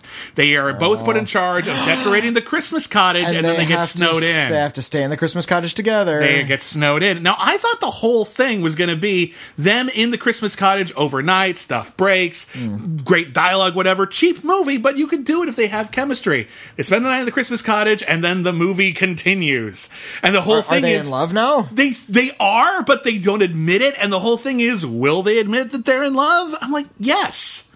You called it the Christmas cottage. What's weird is that this woman Wouldn't it be great if it was in the cottage, they knew what was happening, and they had to resist it?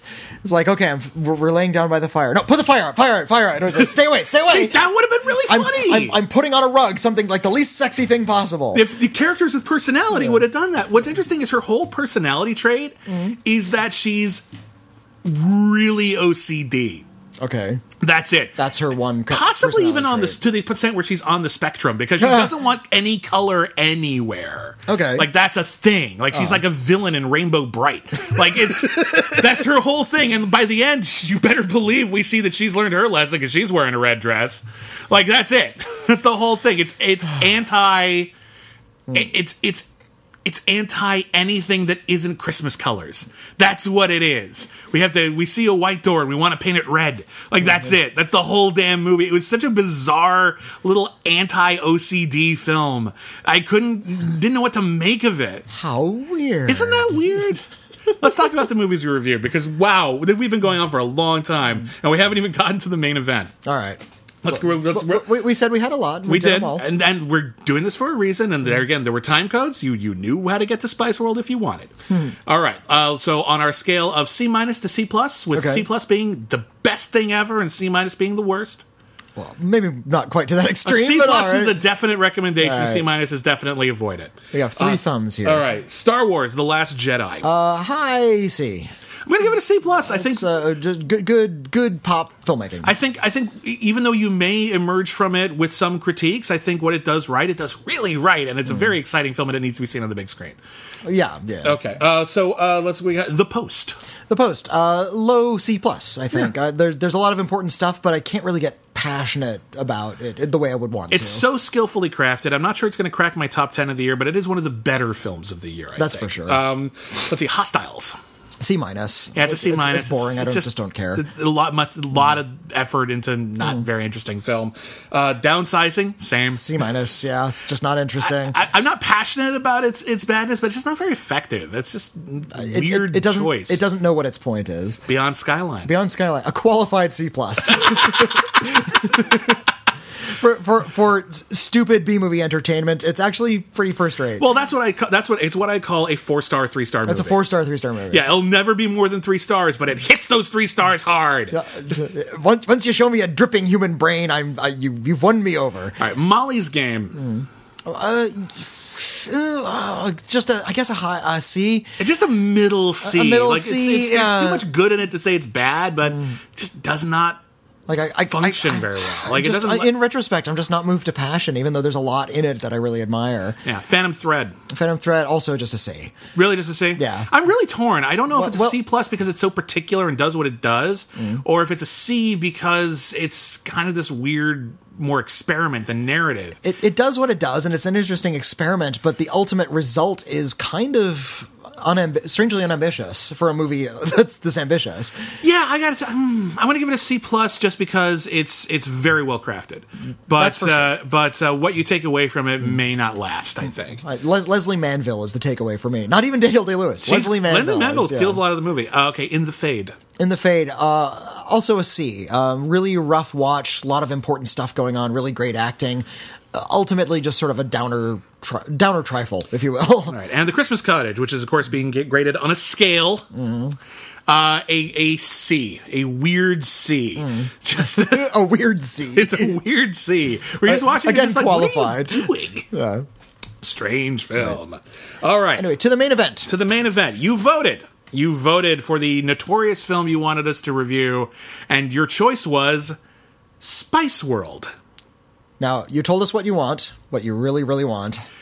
You told us what you want, what you really, really want. Did you wanna? Huh? Now, Spice World. Does anyone not know what Spice World is? Spice World came out in 1995, right at the It's 1997. That's exactly what I said. I got it totally right, and I don't want you to ever correct me. This is why I do so well in the Schmodown. Because I know the years of every movie. I'm sure they're going to ask about Spice World a lot. So the Spice Girls were at the height of their power. The Spice Girls are Baby Spice, Scary Spice, Sporty Spice, Ginger Spice, and Posh Spice. Now this was a band that did not happen organically. They didn't play a bunch of small town dive bars and work their way up. They were assembled by a company. Yeah, they didn't start out as a skiffle band and figure out they could work together. They were prefab. Yeah, they were a company wanted to put together an all-girl band with fun songs, positive messages, good personalities, and they found these women who, turns out, were very charming. They're charming. They have great chemistry together. I buy that they'd be friends even if they weren't a prefab group. Yeah, I totally get it because the Spice Girls, listen, their Spice Girls music it's bubblegum. It's catchy and that's about it. Innocuous AF. Yeah, and there's some good songs, there's some bad songs, but none of it rises above just really catchy, I think. I think a couple of their love songs are sincere enough, but they have nothing to say. There's just sort of nice. And what was really the appeal of the Spice Girls was all their public appearances. They were just really funny together. I've heard the Spice Girls referred to as sort of the gap, it fills in the gap that's right behind Barbie dolls, but before boys. So there's like this very like little teenager demographic that was really, really, really into the Spice Girls. Well, they were huge. I do remember that. I don't know how true that is. I'm sure there's going to be a lot of people who would debate you on where the Spice Girls function in terms of a coming of age dynamic. What I do think was interesting was the Spice Girls were kind of around like the 60s and 70s and 80s and 90s, there was this movement for all of our big musical stars to be independent and artistic and have something to say. And then we started moving into these prefab sort of bubblegum generic pop stuff, some better than others, and the Spice Girls and then the Backstreet Boys and NSYNC were sort of the signal that the trend was moving away from the so-called buzz cuts of Smashing Pumpkins and Stone Temple Pilots and Pearl Jam and moving into we're just going to have some fun and dance, okay? Well, it was a cycle. We had a big boom of like empty pop throughout the 80s. Yeah, and you know, there was of course a lot of punk, but that was started in the 70s. I think they were encouraged to be more daring and weird. There was a lot of weird underground stuff in the 80s as well, though. Okay. But, you know, for the most part, the decade is sort of, you know, defined by a lot of its sort of poppy one-hit wonders. Girls just want to have fun. Then in the 90s, thanks to Nirvana, there was a big movement toward sort of this introspective, self-obsessed grunge. And not to say that there's not pop going on at the same time. But and also, don't forget, you have to look at something like, you know, NWA. Yeah, and then there was also real political music going on. That was also mainstream pop. The early 90s, this sort of very political, angry music and a lot of hip-hop and a lot of dance music. It all started to, like, rise up. Music had something to say. Yeah, and then by the late 90s, people got bored of saying things, and we started getting, sort of the bubblegum renaissance, which we're kind of still living through in a lot of ways. I don't think we ever fully left it, honestly. I think you look at the stuff on the radio now, and it feels really like it's dancey, a direct derivation. Right. Yeah, for better or worse. You know, some people like it, some people think it's deeper than that, and that's fine. We're not music critics, so if we're getting some of this wrong, okay, fair enough. The point is, the Spice Girls were so popular that they end up breaking into movies. Now, a lot of musicians break into movies, and often when they do that, their first role or two, they're basically playing a version of themselves. You saw Hard Day's Night. Hard Day's Night was literally them playing the Beatles. I'm talking about a version of themselves. Or like Madonna in like Desperately Seeking Susan. Or did you ever see Paul Simon's film One Trick Pony, where he plays the Paul Simon type? There you go. And he's trying to keep folk alive, but he keeps getting beaten down by the B-52s playing themselves. Oh my god, that's amazing. Yeah. Okay, how have I never seen that? That sounds fantastic. Well, they're not like the villains. They only have like one scene. But yeah, he like goes out in front of a crowd. He plays this really soulful folk song. He's gentle and he's Paul Simon. And then he leaves the stage, and there's all these like weirdos in the dressing room, and they all go out and they start jamming, and you realize that's the B-52s playing themselves in this movie that was made in like 1982 or something. Super weird. So it's like even before the B-52s were huge. I'm thinking more like the David Bowie thing, where every time David Bowie shows up, the man who fell to Earth, and he's playing an alien who comes to Earth to rescue his home planet. He ends up getting corrupted by all of the desires and consumerism of the planet, and he really is kind of playing a different. David Bowie was always a space alien. Yeah, like he was always. It was playing off Ziggy Stardust thing. Yeah. So what they did with the Spice Girls was the Spice Girls were treated as the new Beatles, maybe not musically, but in terms of their popularity. And so they said, "Fuck it, we'll do Hard Day's Night." Yep, they just remade the Hard Day's Night. Now we could have paired this with a Hard Day's Night. It was the obvious choice. It's too obvious, so we went in a different direction. Yeah, we'll talk about our decision-making process in a minute, because I'm sure a lot of people saw the title of this episode and went, huh? So I'm looking forward to talking about the other movie. But Spice World was clearly modeled after Hard Day's Night and a little bit of Help, the second Beatles movie, which is an even broader comedy. But Hard Day's Night is a great movie, and it was the Beatles on tour, playing themselves, getting into wacky adventures. It's mostly plotless. It's not a lot going on. It's just a series of random misadventures. And so is Spice World. Spice World is about these Spice Girls playing themselves on an adventure. They're traveling around mostly the UK in a double-decker bus with a Union Jack on it. And there's a great gag where they get on the bus, and then inside the bus is like a giant building. Yeah, it's larger on the inside. It's like the TARDIS. Yeah. And their bus driver is played by Meatloaf. Yes! Who, at one point, when he's asked if he can fix their plugged-up toilet, says, "I would do anything for those girls, but I won't do that." Oh. And you're just sort of like, yeah. I'm Meatloaf. I can do that. Yeah, Meatloaf is allowed. And there are a lot of celebrity cameos. Roger Moore, we mentioned earlier. Yeah, Roger plays Moore like the mysterious Charlie type character of Charlie's Angels. He plays, quote, the chief, and the implication is that he like runs the label. But every time he calls up their agent, who's played by the great Richard E. Grant. Richard E. Grant is so fantastic.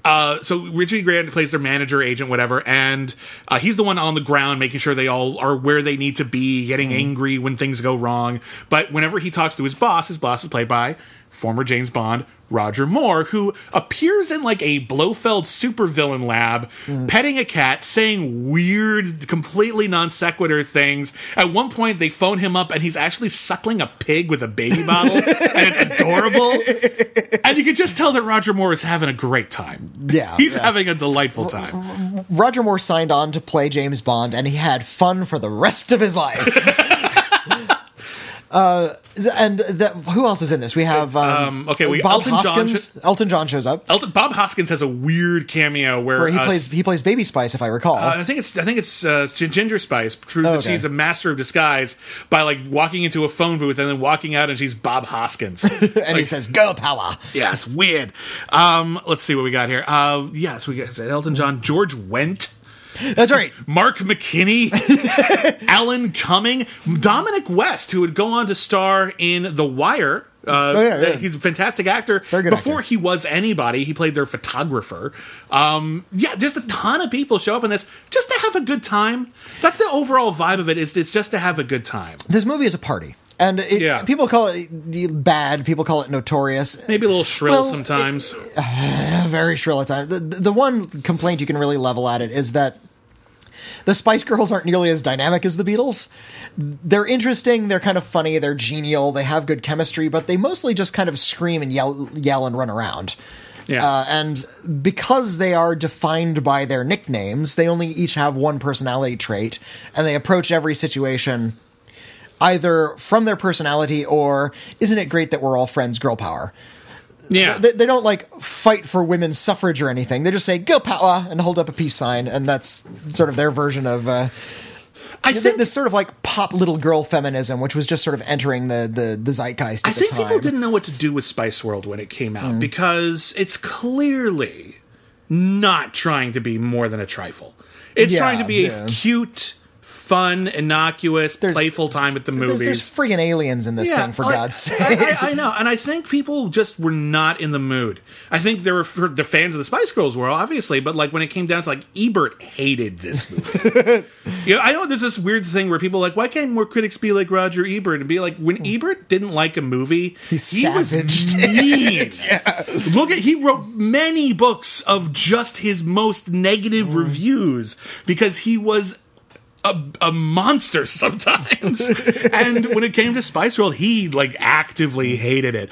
And I think it's because it just refuses to take itself seriously. It refuses to take the music industry seriously. It refuses to take even its fans terribly seriously. I think it's just silliness for its own sake. And it's okay to watch the Beatles be silly because you're listening to the friggin' Beatles. Yeah, and their music was serious. And their music, even when it was like relatively poppy, they were sing-songy and kind of skiffly. Yeah, there was still a lot to latch onto.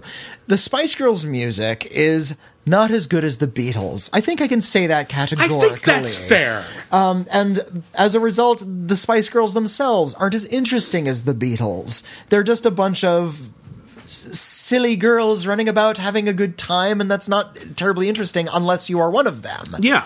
There's this weird fan insert character who pops up like a third of the way into the movie or something like that, where I'm trying to remember, what is her name? Hang on a second. Is it Claire Rush? No. There's a lot of Naiko Mori, who was eventually show up in Torchwood. It's like halfway through the movie or something like that. She shows up as their friend Nicola. And she's pregnant, and that's it. She's just going to give birth later in the movie. But they pop in like everyone's supposed to know her.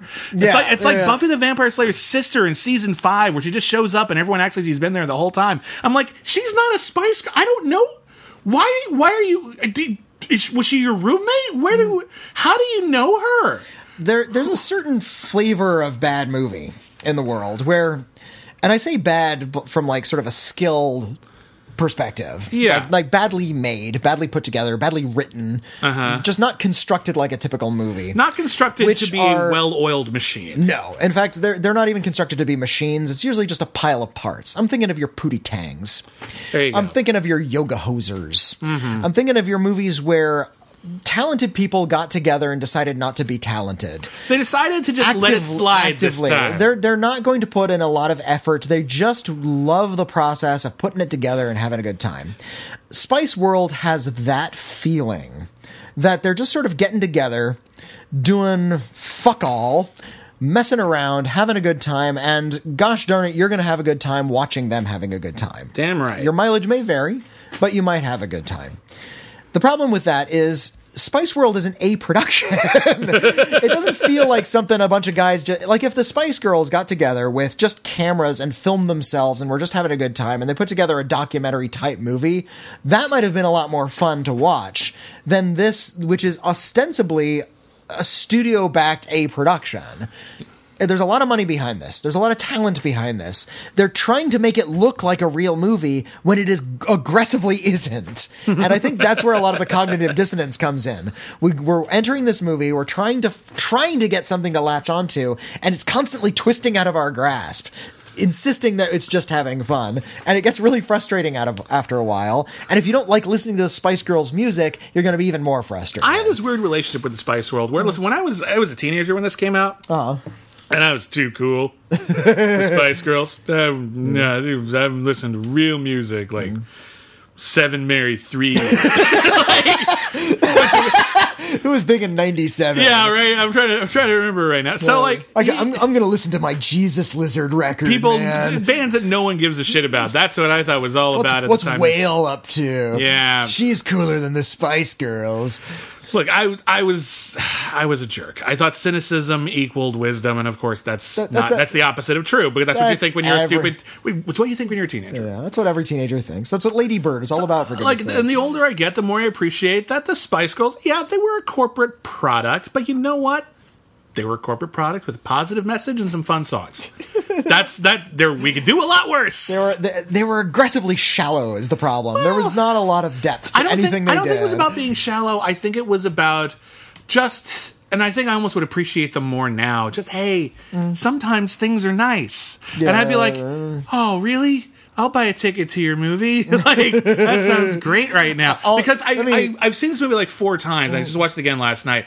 And like every other time I watch it, I change. Like the first time I watched it, I was like, this is terrible. I can't handle it. Second time I watched it, this is kind of cute. And they played with the form. And, there's a lot of like weird meta jokes where someone's pitching the movie we're watching and the movie changes to meet the stupid pitch that he's coming up with. And that's kind of cute. It's not particularly skillfully put together, but there were some ideas. They solve a plot point in like as an afterthought during the credits. Like, hey, what happened to the bomb? And then the bomb blows off screen. Yeah. I'm like, oh yeah, fair enough. And then I watched it again, and I was just like, it's just not very funny. And then I watched it again last night, and I'm like, you know what, it is pretty funny. Like it's not like sharply put together by people who really know what they were doing. It feels like it was kind of thrown together while the Spice Girls weren't busy for a couple of weeks. Yeah. But at the same time, they're fun. A lot of them are funny. Some of their dialogue is pretty good. They're like reasonably well defined in that all they can really talk about is how they each only have one defining characteristic. Yeah. Like that's it. And they get a little frustrated by that themselves. Yeah, like there's this so like that's fine. All the cameos are cute. There are some good jokes. What's weird is that like about 2/3 of the way through the movie, they try to pretend the Spice Girls happened organically. There's like a flashback to like where they met in a diner and decided to sing along. They were this local girl group who like knew the guy who ran this diner, and that's where they came up with their big hit. I'll tell you what I want, what I really, really want. I think it's called Wannabe. Well, yeah, but like that was like their big moment, and now like when they're sad and they almost break up for like literally almost no reason, they all come back to that same diner, but the guy who ran the diner isn't there because it's closed, and I'm just like, why didn't you bring him back? You created an emotional connection. It's weird. Like, was he unavailable the next day? Like, what happened? So, like, it's weird that they try to, like, rewrite the myth of the Spice Girls so much when they're obviously completely aware of the artifice of celebrity. Yeah. And that's really what this is. It's about the art of a celebrity. It's about the entertainment of celebrity. It's like, at the beginning of the movie, the Spice Girls are on top of the world, and then Richard E. Grant is just like the second one bad headline that says, all right, the backlash has started. Let's get working on Get ahead of that. Yeah, right? Like, there's the plot of the movie is there's actually like a tabloid editor who is sick of having to put out stories of the Spice Girls, so he decides to destroy the Spice Girls so they won't be famous anymore, so he doesn't have to write about them. That's a weird plot. As another movie, very much like the Spice Girls, very much like Spice World, that came out several years later, that was much savvier about skewering the way pop music works and the way pop music is sold to people and the way we consume it. And it's called Josie and the Pussycats. You're okay. I have something to admit right now, and I realize this is sacrilege now, because there was a time when this movie came out, no one gave a crap about Josie and the Pussycats. It's been 16 years since Josie and the Pussycats came out, and I'm pretty sure it's considered a modern classic. It's a modern classic now. I think people genuinely think it's great. One of those movies that can no longer make the most underrated films lists. It's just people regard it. It's not even cult. I think I haven't heard anyone say a bad thing about this movie since like the year it came out. It regularly plays midnight movies, and I think that movie, still sort of like... Shit, maybe we should have done that as our double feature. Yeah, maybe so. Still sort of like vapid and shallow, at least has a little bit more something to say, and the characters are a little more interesting. I know it's about consumerism. I know it's about product placement. I know it's about being used as a commodity. And it kind of skewers the fact that we're making a movie about Josie and the Pussycats now. Yeah. They're trying to get ahead of that. So I think Spice World was on the way to Josie and the Pussycats. But it's not as good. No, but I gotta be honest here. There's a lot of people, when this won the poll on Schmoville, half the people were like, yay! Other half the people are like, Spice World's a good movie. And I'm like, I see the argument on both sides. Because on one hand, it's clearly a product. It's selling you the Spice Girls. On the other hand, it does a pretty good job of selling you the Spice Girls. It's an amusing commercial of a movie, and I have a lot of affection for it because it's sweet, and it's kind of funny, and it flies by. Even the jokes that are bad, they're so invested in selling that there's this weird Muppets Take Manhattan joke where in Muppets Take Manhattan where they talk about having Muppet babies, and then they this weird flashback where they have Muppet babies. There's this one terrible joke in Spice World where they talk about what happens when they're all mothers, and it looks like a scene from that sitcom The Royal Family where everything's just kind of dingy and crap. And it's not funny. It's just wouldn't it be weird if they were pregnant? I'm like, not really, but okay. The most horrible family in Britain from Monty Python. Yeah. Anyway, when it came time to pair Spice World, I mean, the obvious choice was A Hard Day's Night, which is one of the best movies. I love A Hard Day's Night. It's great. You've probably seen it. If you haven't, go see it. Go see it. You're in for a treat. Second obvious choice would be the Beatles' Help, which is also great. Really, really, really funny. I think it's a great movie. Our next choice was The Monkees' Head, which I've never seen. You haven't seen Head? I haven't seen Head. Is unwatchable.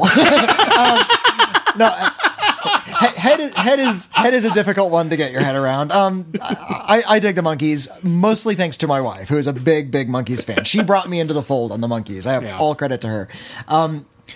The Monkees were also a prefab band. They were assembled by the corporate, the machine. They were actual musicians. Yeah. They didn't write their own songs at first, but then they did, and they played their own instruments, and they're actually all talented musicians. But when it came time for them to make a movie, they wanted to sort of fly in the face, in the most psychedelic way possible, all of that sort of corporate mentality. So they made this really bonkers, surrealistic vignette. Scenes don't connect. Dialogue just comes and goes, and everything's really soulful until it's not. And then there's commentary on war, and ain't war a bummer, man? It's closer to Easy Rider than it is to A Hard Day's Night. Anyway, we didn't do Head.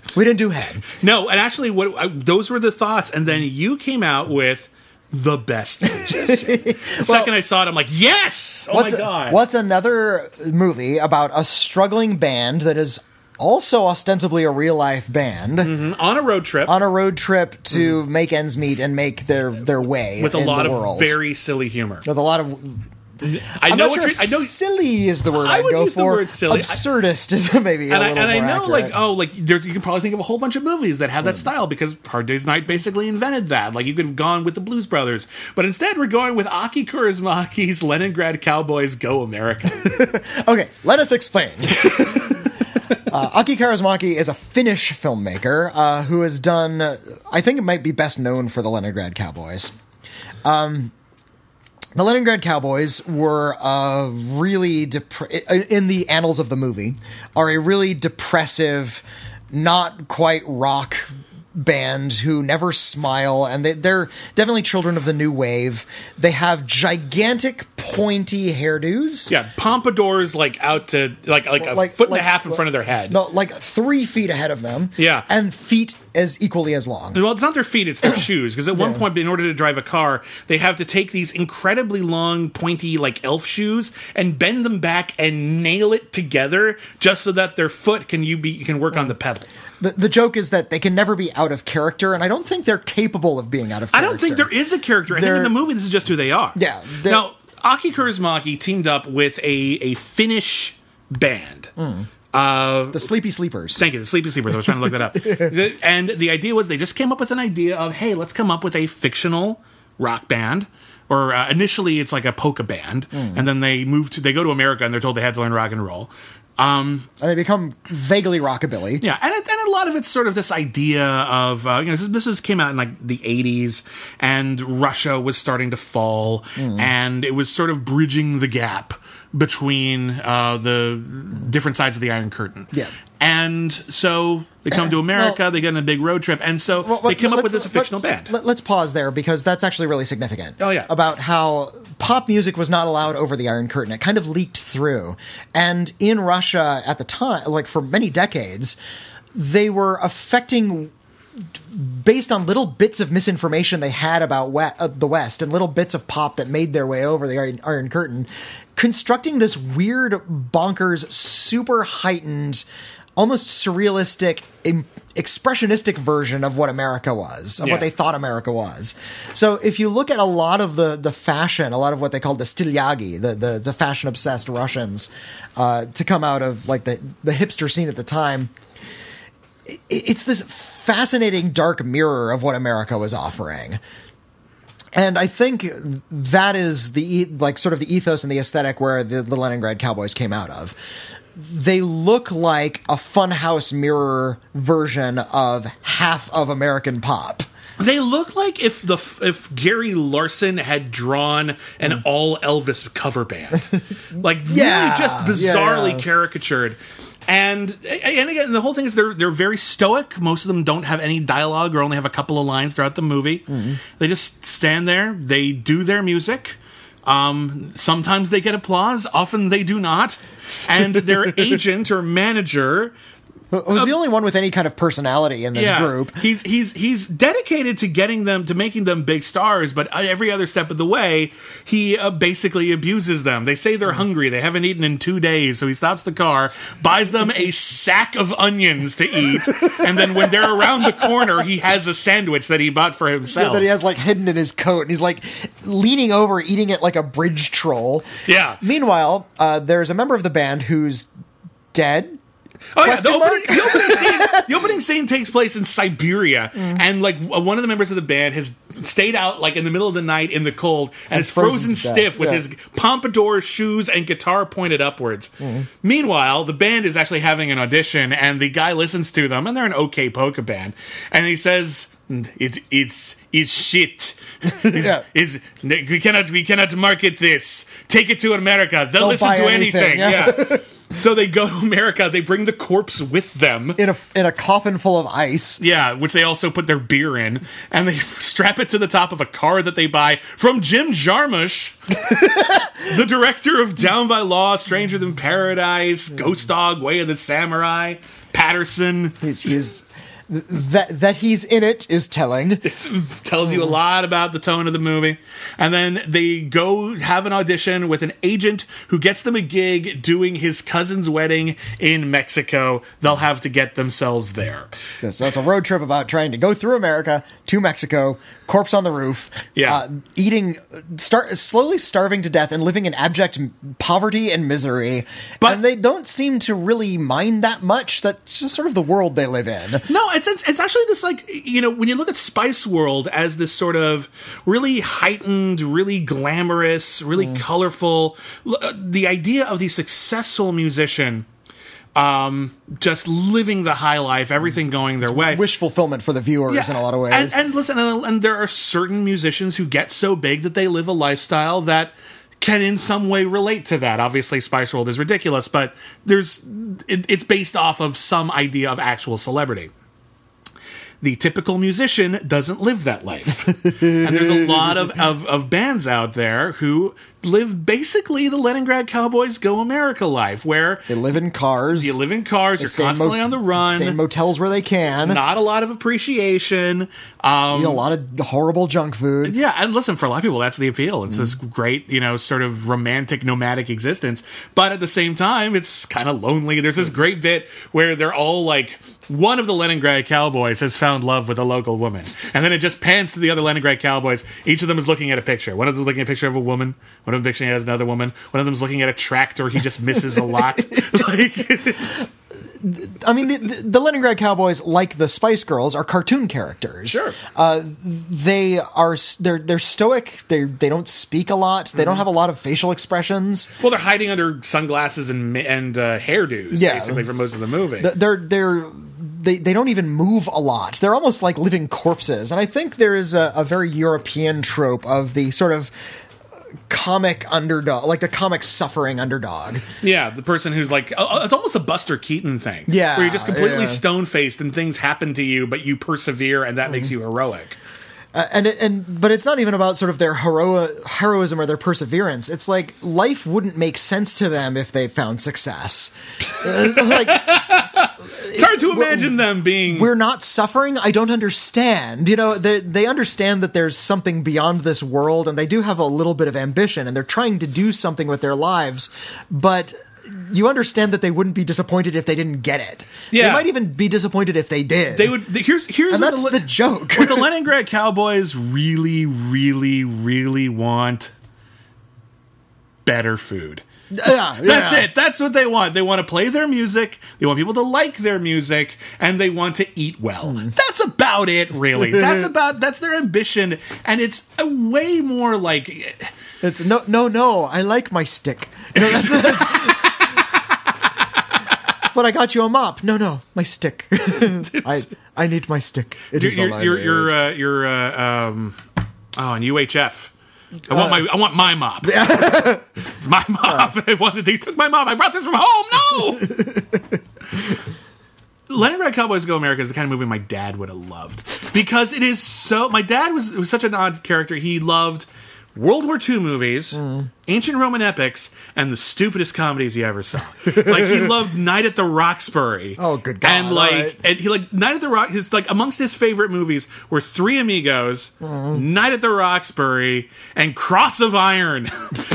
Like the most depressing World War II movie you've ever seen. He would spend all of his days watching the History Channel, and then fucking Blues Brothers came on, and he was in heaven. And then that was it. That was his whole viewing experience. And this movie has such a sweet heart to it. It's one of those. It's one of my favorite subgenres people don't talk about a lot. The poor bastard subgenre, where they have a good heart. Terrible things happen to them all the time, but they make it to the end of the movie. And you just sort of just like, if they can make it to the end of the movie, I can make it to the end of my movie. But this is not the kind of movie that's going to have like a big catharsis. It's not going to end with them playing Wembley Stadium or anything. But here's the irony. In real life, the Leningrad Cowboys became enormously successful. The irony dollar was there before you thought it was. Yeah. This was 1989, by the way. And 89? Really? I thought it was 87. 89. Came out in 89. And, the Leningrad Cowboys decided to keep on going as a band. And they performed actual music, and they were a big hit. I think because people were latching on to this sort of antidote to pop. Yeah. They're very sincere. They're very genuine, even though they're a completely fictional band. They're sincere, but their fictionality, like Spinal Tap, is meant to sort of take the piss out of fame and success. Yeah. And I think, there was a lot of... there's definitely a lot of satire, even if you go to see their shows and they're just sort of playing this depressive rockabilly. Yeah. You get the joke. Yeah. If you're a savvy enough audience, will get the joke. And that's what people were tapping into when they went to see the Leningrad Cowboys live. We're going to go see the Leningrad Cowboys. I quote, love them. Yeah. There's a lot of quotation marks around this movie. But here's the thing, like they're still around. Like they're still performing. Different members of the band have been kind of different. They played the 11th annual MTV Music Awards. They had a sequel called Leningrad Cowboys Meet Moses. Yeah. And they were in a concert movie called The Total Balalaika Show, which I think I'm pronouncing right. I'm not 100% sure. Balalaika, that's correct. Yeah, there are also nowadays there are 2 Leningrad ladies. Okay. Which is great. They are kind of a big deal. Like, it's interesting because, like, a lot of people in America don't know who they are. Overseas, they're rather famous. And there are different levels of fame. Yeah. The Spice Girls they're a Finnish band. And, true. But, like, the Spice Girls, like, the whole world knew who they were, to the point with, by the time Spice World came out, some people were ready to move on. Leningrad Cowboys were so tiny that when you saw them, you couldn't help but love their little adventures, and you want them to go on forever because they were underdogs. That's the kind of the irony of Spice World. They're not underdogs. We're used overdogs. They're overdogs. They have everything, and we want them to keep it. Which is an odd thing to do. It's an odd way to tug an audience's heartstrings by saying, I hope the rich people I keep in business stay rich. Like...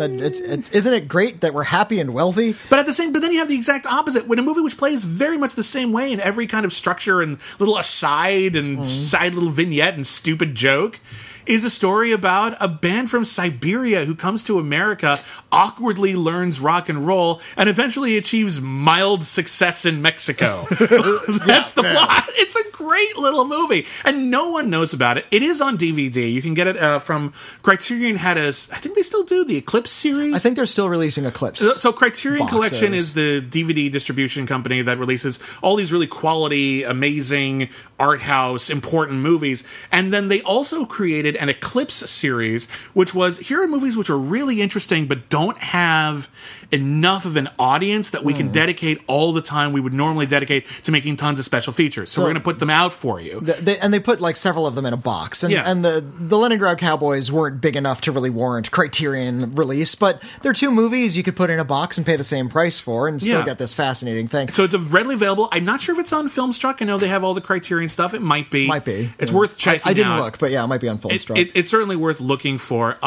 It's incredibly endearing. It's incredibly funny. If you're looking for something, if you've seen A Hard Day's Night, you've seen the Blues Brothers, you've seen Spice World, you've seen Josie, but you think you've seen all of these great, funny band movies, and you haven't seen Leningrad Cowboys, boom. You're welcome. Leningrad Cowboys Go America. You will thank us. It's so fucking cute. It's a really, really great movie. And I'm glad if one person who listens to this show goes out and watches Leningrad Cowboys Go America, my life will have been worth it. It just means we're doing our job correctly. That's what I mean. I'll take it. And it's great to watch back to back with Spice World. Super amazing in every way. So that's the main show. We are running crazy long. It's 2 hours and 15 minutes, but we love you. But we love you, and you sent us a ton of emails. Let's read 2.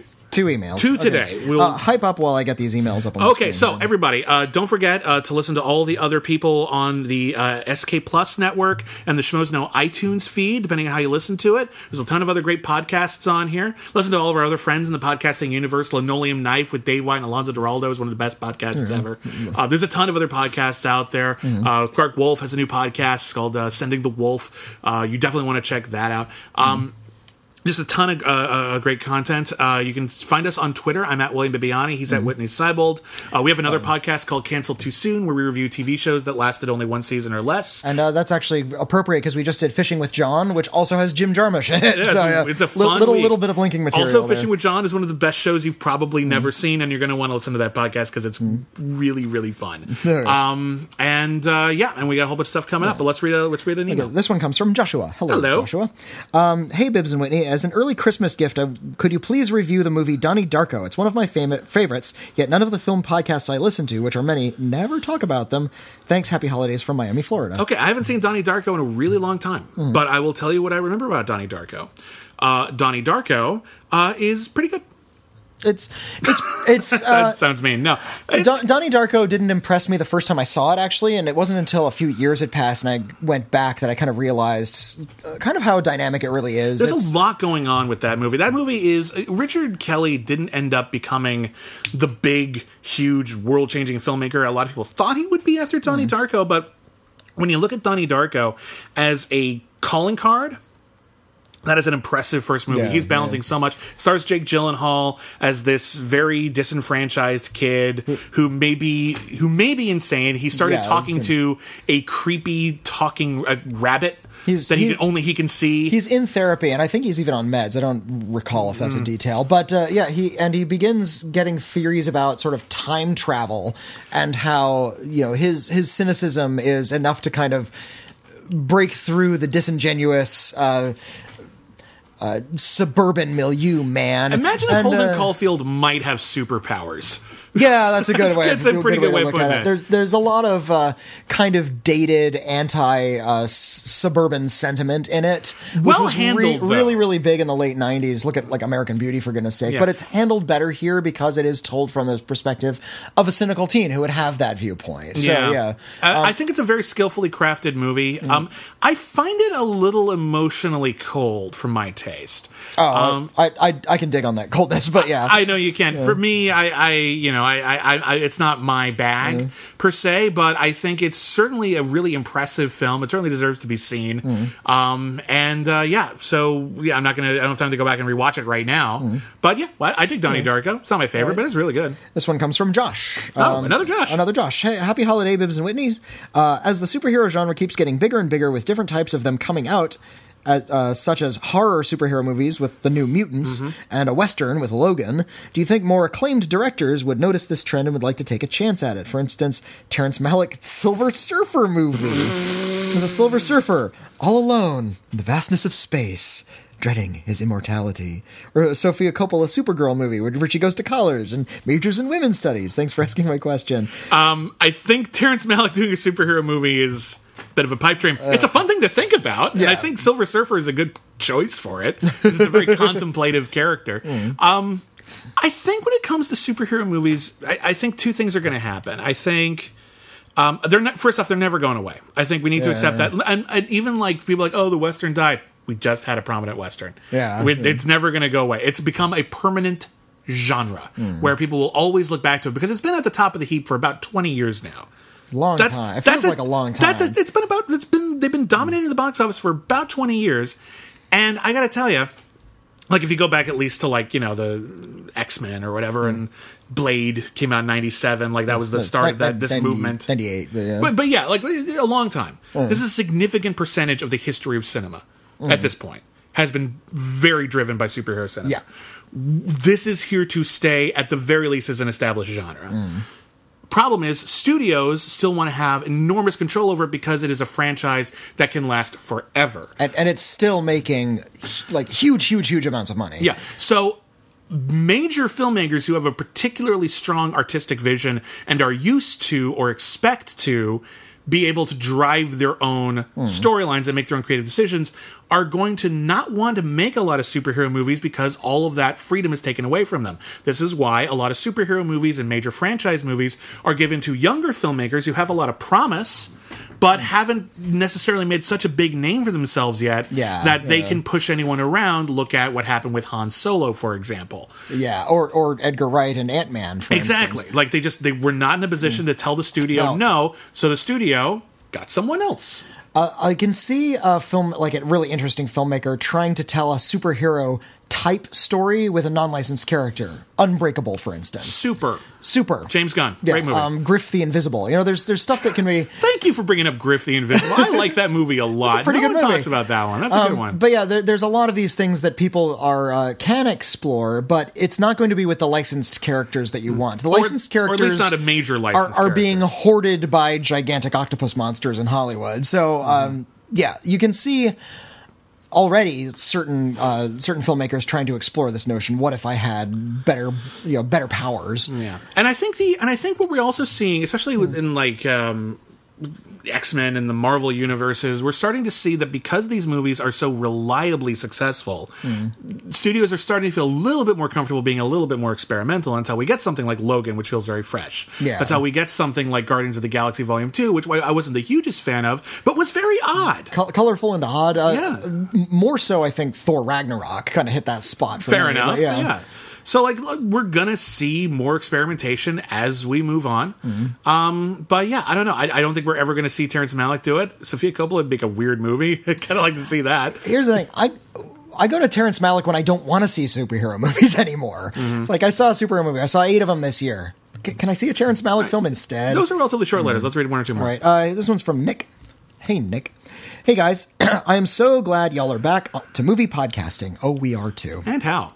Don't get me wrong, I love Cancelled Too Soon, but your podcast is one of the ways I keep myself sane when no one I know watches anything outside of the usual Hollywood product. It's nice to hear literally hear, sorry, my voice is going a little bit, literally hear people's opinions and enthusiasm on movies like Endless Poetry, which is one of the best movies of the year. Thank you. I've been saying that all year. Endless Poetry is great. I'm writing because I would like some film requests. After seeing Lady Bird's nostalgia for the early 2000s Sacramento, I was wondering if there are any films about my home state of Louisiana that portray life here with some verisimilitude. It would be nice if any of them were set outside of New Orleans. Yeah, it's a cool city, but a different planet compared to the rest of the state. Even though I still live here, I can't help but feel a one-sidedness to my relationship with film in such regards to depicting culture. I often learn so much about how people in other states and countries live, yet I'm sure if those people's only reference for life here is the depiction of New Orleans I see so frequently. I'd be curious to see if y'all could help me find my culture somewhere else in film's history. Well, I mean, it's difficult because there's if you think about how many movies take place in New York or Los Angeles or Chicago, people tend to gravitate towards setting their stories in places that are perceived by outside those places as being wild hubs colorful of activity. And so typically the biggest city in any given state ends up driving that. There are a lot of films set in Louisiana. I problem is I've only kind of ever been to New Orleans. So I can only really kind of speak to that part of the experience. I mean, I saw the great HBO series Treme. That's all about New Orleans very specifically. But I mean, there's a ton of movies. You are not a Louisianian if you have not seen Steel Magnolias.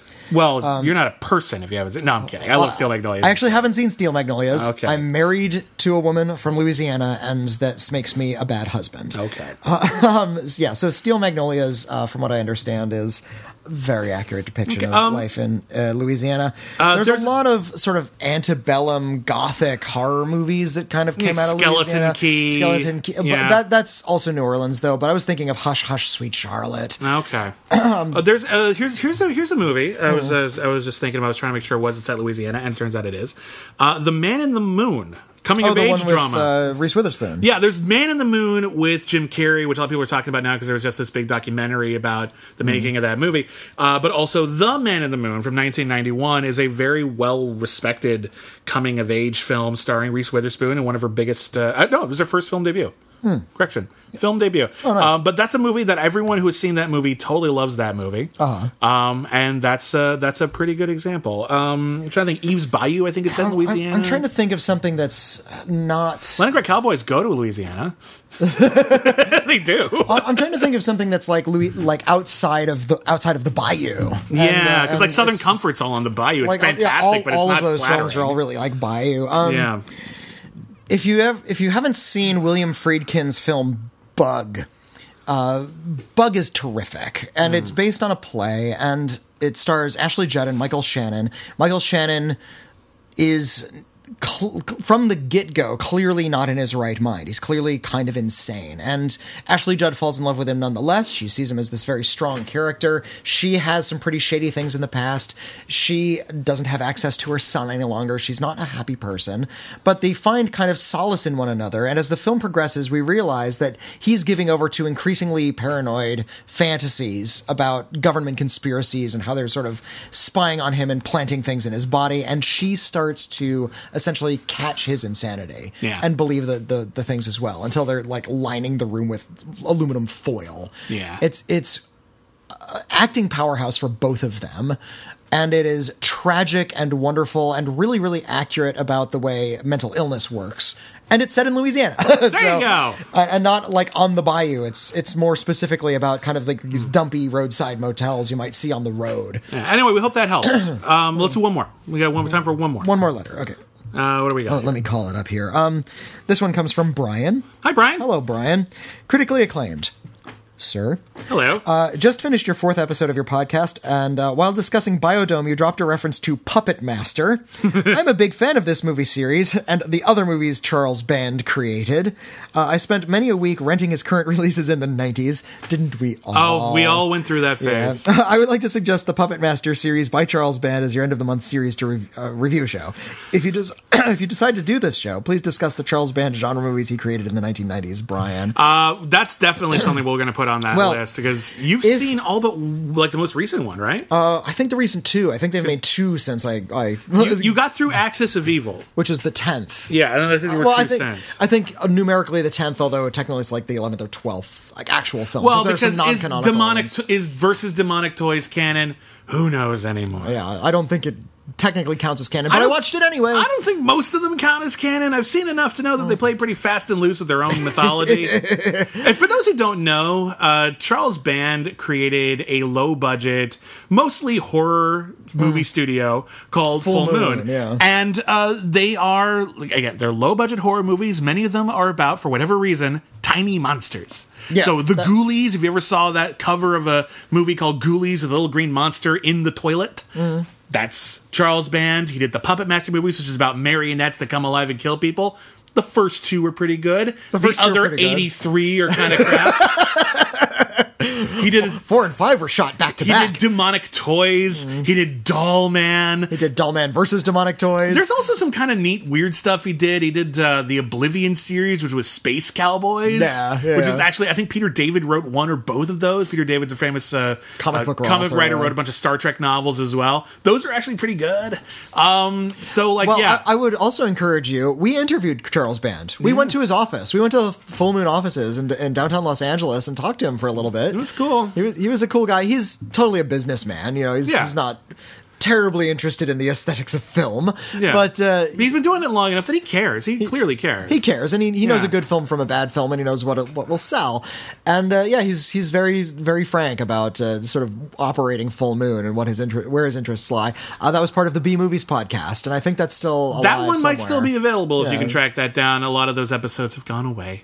It's true. And some of them will never be seen again. I think that's fine. I think honestly. A lot of them are still on iTunes. I think they're just no longer on the Crave Online site. You'll have, if you want to look, you can. I honestly don't encourage you for most of it. Some of the interviews are really great, though, and definitely the Charles Band one is one of my more. It's one of my happier moments. When I got to get Charles Band. When we got Charles Band and David Dakota in like rapid succession, that was pretty cool. I think didn't David Dakota help us get Charles Band? He did. Yeah, it was cool. David Dakota directed 2 or 3 of the Puppet Master movies. He directed some of the better ones. Like he directed Puppet Master 3. Which is probably my favorite. It's the one that's the best regarded anyway. 2 is my favorite. Yeah, it's the origin of the dolls and how they were actually created to kill Nazis, and so it's actually kind of fun and pulpy and weird. And there's a reason why Blade looks like Richard Lynch. Turns out he was modeled on Richard Lynch. All right, so that's Cancel Too Soon. That's Critically Acclaimed. It's the other podcast. Cancel Too Soon's our other podcast. But if you want to email us, you can email us criticallyacclaimedfans@gmail.com. Unfortunately, based on obviously time constraints, everything, we don't tend to get to every single letter, but we're trying to get to as many as we can. Yeah. And it's been a really long episode, and hopefully next week won't be quite as long because we'll try to burn through our best of the year a little quicker. Than we've been doing. But we will have another poll, and you can go to the Schmoville Facebook page right now, and you can vote for, since that episode will be coming out on Christmas Eve, a notorious Christmas movie. Hooray! So you get to tell us that we have to review one of the following films. Christmas with the Cranks, starring Tim Allen as a guy who's a crank at Christmas.